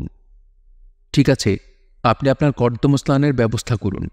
হলে তো ভালোই। টাকা পয়সা কেমন খরচ হবে? টাকা পয়সা খরচের জায়গা কোথায়? আমাকে গাঁজা কেনার কিছু দিলেই হবে, আর কিছু লাগবে না। ও, আর মাটির একটা গামলা। ভোলাবাবু কর্দম স্নানের ব্যবস্থা করতে লাগলেন। আমরা সবাই মোটামুটি খানিকটা উত্তেজনা অনুভব করতে লাগলাম। যেদিন কর্দম স্নান হবে তার আগের দিন বড় চাচার ছোট মেয়ের চিঠি এসে উপস্থিত। দীর্ঘ চিঠি, পুরো চিঠি ইংরেজিতে লেখা, বাংলা অনুবাদ অনেকটা এরকম হবে। বাবা, আমার আদর ও ভালোবাসা নাও। গত পরশু মা এসে পৌঁছেছেন। তার কাছে শুনলাম তোমার শরীর ভালো না। তোমাকে এই অবস্থায় ফেলে মা চলে আসবেন কল্পনাও করিনি। তোমরাই বা কি মনে করে তাকে ছাড়লে? আমার এখানে এসে তিনি নানান রকমের সমস্যার সৃষ্টি করেন, যেমন সবার সব ব্যাপারে নাক গলানো। যেখানে তার কথা বলার কিছু নেই সেখানেও তিনি কথা বলবেন, যা শোনার না তাও তিনি শুনবেন। আমি আমার বরের সঙ্গে কি কথা বলছি তা শোনার জন্য আড়ি পাতবেন। আমি জানি এসব তিনি করছেন আমার মঙ্গলের জন্যে, কিন্তু মুশকিল হচ্ছে এতে তেমন কোনো মঙ্গল হচ্ছে না, বরং অমঙ্গল হচ্ছে। তোমাদের জামাই পুরো ব্যাপারটায় খুবই সঙ্গত কারণেই বিরক্ত হচ্ছে। তোমাকে আমি জানাতে চাইনি, তবু বাধ্য হয়ে জানাচ্ছি। মা গত বছর হিউম্যান রাইটস এবং এদেশের নারী সংঘের কাছে লিখিতভাবে অভিযোগ করেছেন যে আমার স্বামী আমাকে শারীরিকভাবে নির্যাতন করেন। কি ভয়ানক কথা চিন্তা করে দেখো। সেখান থেকে তদন্তের জন্য লোক এসে উপস্থিত। তোমাদের জামাই লজ্জা এবং দুঃখে প্রায় পাগল হয়ে গেছে। সব পরিবারেই ঝগড়া হয়। ও যেমন চিৎকার করে আমিও করি। এর মানে নারী নির্যাতন নয়। আমরা সুখেই আছি। ছোটখাটো সমস্যা আমাদের অবশ্য আছে, তবে তা আমরা নিজেরাই দূর করব। মার হস্তক্ষেপ ছাড়াই করব। মাকে আমরা দেশে ফেরত পাঠাতে চাই। তোমার চিকিৎসা ও সেবা যত্নের জন্যেও তার থাকা দরকার। আমরা খুব চেষ্টা করছি দ্রুত মার টিকেটের ব্যবস্থা করতে। বাবা, এই চিঠির বিষয়বস্তু মা না জানলে ভালো হয়। জানলে তিনি কষ্ট পাবেন। বড় চাচার কর্দম স্নান শুরু হলো। বেশ উত্তেজক দৃশ্য। লোরেটা পর্যন্ত স্কুলে যায়নি। আমার গা ঘেঁষে দাঁড়িয়ে আছে। বড় চাচাকে একটি চাটাইয়ে শুয়ে রাখা হয়েছে। তার পাশে মাটির গামলা ভর্তি কাদা। ভোলাবাবুর ডাল ঘোটার ঘুটনিতে প্রবল বেগে কাদা ঘুরছেন। কাদা মন্থন করে মাখনের মতো কিছু তুলতে চান কিনা কে জানে। মীরা বলল, সন্ন্যাসী চাচা এরকম করছেন কেন? ভোলাবাবু মধুর স্বরে বললেন, কাদা মিহি বানাচ্ছি মা জননী, তাই নিয়ম। ভোলাবাবু আমাকে ভাই ডাকলেও মীরাকে মা ডাকেন, আমার মাকেও মা ডাকেন। বেলা 9টার দিকে ভোলাবাবু বললেন, এইবার কর্দম স্নান শুরু হবে। 9:05 লগ্ন শুভ। যদি কেউ ছবি তুলতে চান ছবি তুলেন। ঘরে ফিল্ম ছিল না। একজন দৌড়ে গিয়ে ফিল্ম আনল। সেই ফিল্মে ছবি তোলা হলো। কর্দম স্নানের ফল হাতে হাতে পাওয়া গেল। স্নান শেষ হবার পর গোসল দেয়া হলো। গোসলের পর দেখা গেল বড় চাচার শরীরের বাঁ অংশটাও এখন অচল, পুরো প্যারালিসিস। ভোলাবাবু শীতল গলায় বললেন, সবই ভগবানের লীলা। আমাকে গরম এক কাপ চা দিতে বলুন তো, কাদা ঘেটে ঠান্ডা লেগে গেছে। সকাল 10টায় মজার একটা খবর পাওয়া গেল। খবরটা হলো রিমির মা ফরিদা খালা বিয়ে করেছেন। ভদ্রলোকের নাম সেলিম। বিয়েটা কয়েকদিন আগেই হয়েছে। খবর পাওয়া গেল আজ। বাইরের কারো মুখ থেকে খবর পাওয়া গেলে আমি চট করে বিশ্বাস করতাম না। খবর দিলেন খালা নিজেই। টেলিফোন করে মাকে বললেন, বড় আপা, আপনাকে একটা খবর দিতে চাই। খবর দিতে লজ্জা লাগছে, কে কিভাবে ইন্টারপ্রিট করে কে জানে। আমাদের নেচারই হচ্ছে নেগেটিভ সাইডটা আগে দেখা। মা বললেন, খবরটা কি? এই সমাজে মেয়েদের একা থাকা যে কি যন্ত্রণা তা তো সবাই জানে। মেয়েদের একা থাকা অসম্ভব ব্যাপার। একজন অভিভাবক লাগেই। তাছাড়া আপা, আপনি তো জানেন না রিমির বাবার দিকের আত্মীয়রা আমাকে কীরকম বিষ দৃষ্টিতে দেখে। সারাক্ষণ চেষ্টা কি করে আমাকে ঠকাবে। ওই দিন রিমির মেজ চাচা আমার কাছে 50,000 টাকা ধার চাইল। আমি বললাম, এত টাকা আমি পাবো কোথায়? এতে রেগে মেগে যেসব কথা বলল, আপনি শুনলে হার্টফেল করবেন। খবরটা কি সেটা আগে বলো। আপনি কিছু শোনেননি? না, আমি বিয়ে করেছি বড় আপা। মাথার উপর যেন একজন অভিভাবক থাকে, এই জন্যে করা। রিমিও মত দিয়েছে। রিমিও মত দিয়েছে? হ্যাঁ, আসলে ও আমাকে ইনসিস্টও করেছে। ফরিদা খালা দীর্ঘক্ষণ কথা বললেন। মার স্মৃতিশক্তি তেমন ভালো না, বেশিরভাগ কথাই তিনি ভুলে যান, কিন্তু টেলিফোনের কথোপকথনের পুরোটা তিনি গড়গড় করে আমাদের বললেন। দাড়ি কমাও বাদ দিলেন না। বাড়ির মেয়েদের খুব দুঃখিত মনে হলেও তেমন দুঃখিত হয়তো তারা হলো না। তাদের চোখে মুখে চাপা উল্লাস। বিভিন্ন জায়গায় টেলিফোন করে এই খবর ছড়িয়ে দেওয়া হচ্ছে, ব্যাপারটা নিয়ে আলোচনা। দেখা গেল বাসায় প্রায় সবাই জানত যে এরকম একটা কিছু হবেই। ভবিষ্যতে কি হবে সেটাও দেখা গেল সবাই জানে। মীরার ধারণা, সেলিম নামের এই লোক বুজুং ভাজুং দিয়ে বাড়িটা নিজের নামে লিখে নেবে, টাকা পয়সা হাত করবে, তারপর লাথি দিয়ে স্ত্রীকে খেদিয়ে দেবে। ইরা অবশ্যই মীরার সঙ্গে একমত হল না। ইরার ধারণা, ফরিদা খালা ওই লোকটার টাকা পয়সা সব হাত করবে, তারপর লোকটাকে ঘাড় ধরে বাড়ি থেকে বের করে দিয়ে আরেকটা বিয়ে করবে। ফরিদা খালার সঙ্গে আমাদের সম্পর্ক রাখা ঠিক হবে কিনা এই নিয়েও দীর্ঘ আলোচনা হলো। দুই রকম অভিমত পাওয়া গেল। একদল বলছে সম্পর্ক রাখা ঠিক হবে না, অন্য দল বলছে রিমির কারণে সম্পর্ক রাখতে হবে, প্রয়োজন বোধে রিমিকে ওই বাড়ি থেকে এনে এ বাড়িতে রাখার ব্যবস্থা করতে হবে। এই জাতীয় ক্রাইসিসে আমার সবসময় একটা ভূমিকা থাকে। বেশিরভাগ সময় আমাকে গুপ্তচরের দায়িত্ব পালন করতে হয়। এবারেও তাই হলো। মা আমাকে ডেকে বললেন, তুই সন্ধ্যাবেলায় বাড়িতে যা, ব্যাপারটা কি ভালো করে জেনে আয়। রিমির সঙ্গেও কথা বলবি, ওর মনোভাব জানবি। আমি আঁতকে উঠলাম। ওই রাতের পর রিমিদের বাড়িতে যাবার প্রশ্নই ওঠে না। খালা জুতা পেটা না করলেও যা করবেন তাও কম না। আমি ক্ষীণস্বরে বললাম, মেয়েরা কেউ গেলেই তো এসব ভালো জানতে পারবে। আরে না, মেয়েরা গেলেই সন্দেহ করবে, কিছু বলতে চাইবে না। তোর বোকা বোকা চেহারা, তোকে কেউ সন্দেহ করবে না, তুই সন্ধ্যার পর যা। আমি আমার বোকা বোকা চেহারা নিয়ে সন্ধ্যার পর গেলাম। খালা বেশ সহজ স্বাভাবিক, আমাকে দেখে হাসি মুখেই তাকালেন। রিমও বেশ স্বাভাবিক, সুন্দর শাড়ি পরে ঘুরঘুর করছে। আমাকে বলল, বাবার দ্বিতীয় সংস্করণ কেমন দেখছিস? কাছে গেলে সেন্টের গন্ধ পাবি, ভুরভুর করে সেন্টের গন্ধ বের হয়, ভুরভুর করে সেন্টের গন্ধ বের হয়। সেলিম সাহেবের সঙ্গে দেখা হলো। আগেও এ বাড়িতে কয়েকবার দেখেছি, কখনো কথা হয়নি। আজ তিনি প্রচুর কথা বললেন। তৃতীয় বিশ্বে ক্ষমতা কি করে দখল করা হয় এই বিষয়ে দীর্ঘ বক্তৃতা দিলেন। ৭১-এ ৩০ লাখ লোক মারা গেছে বলে চারদিকে যে প্রচার, এটার ভিত্তি কি সে সম্পর্কে অনেক কথা বললেন। কথার ধরন ধারণ থেকে মনে হয় বিরাট চালবাজ লোক, তবে ভদ্রলোকের চেহারা ভালো, স্মার্ট লোক। বক্তৃতার এক পর্যায়ে তিনি বললেন, কই ফরিদা, বেচারাকে কিছু খেতে টেতে দাও। আমি বক্তৃতা দিয়ে তো বেচারার মাথা ধরিয়ে দিয়েছি।